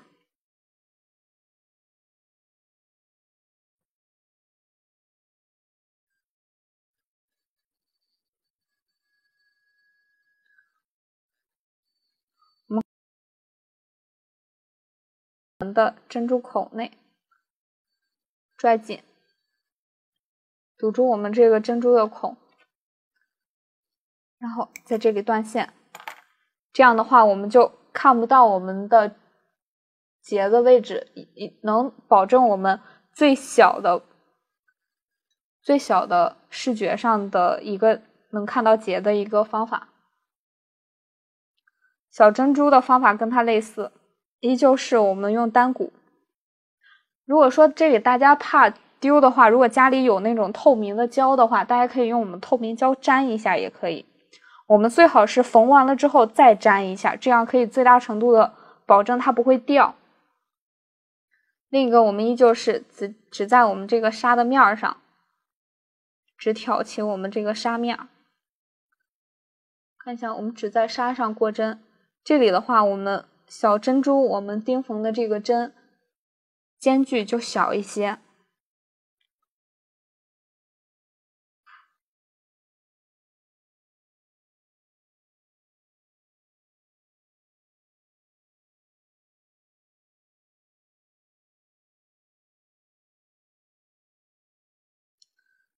再穿回我们这个线迹里，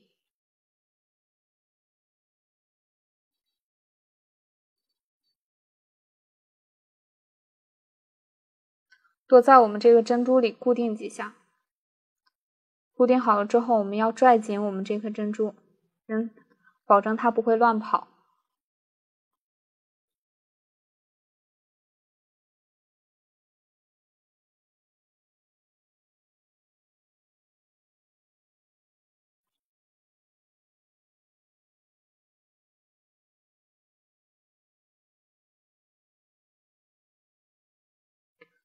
然后打结，将我们这个线尾穿回我们这个珍珠里。小珍珠的话，我们穿的多了之后，可能不太好往我们这个针孔里带，所以我们这里注意一下。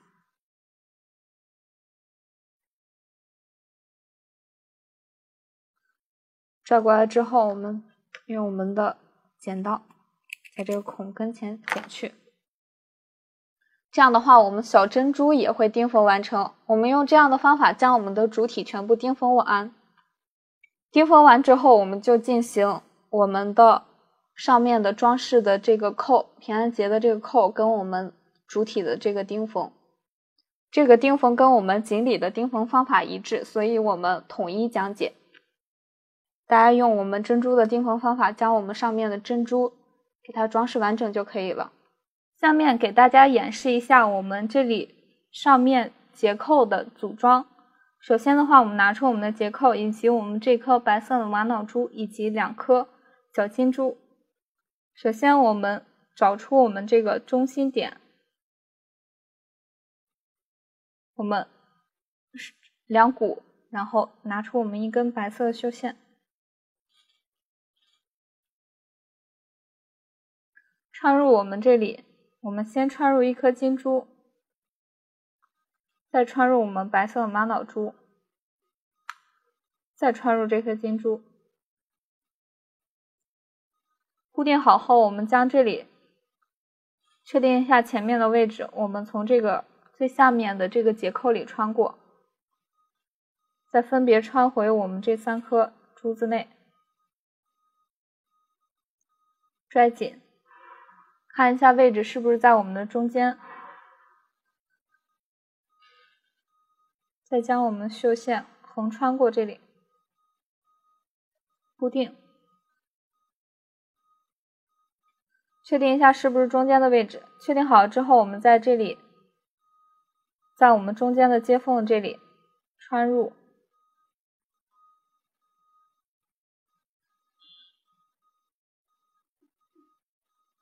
从旁边找一个点穿出，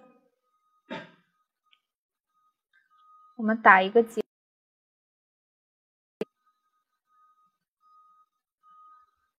再在我们这个侧面穿入，找一个随机的点穿出，把我们这个刚才打结的那个点藏在我们这个侧缝里，让我们从侧面这里剪去。这样的话，我们上半部分就跟我们这里这个结扣就固定好了。这样的话，我们这里就组装完成了。后面的话，大家可以打上自己喜欢的各种结扣，打个结就可以了，这样就可以悬挂了。我们金蝉以及我们锦鲤的缝合组合部分就演示完毕。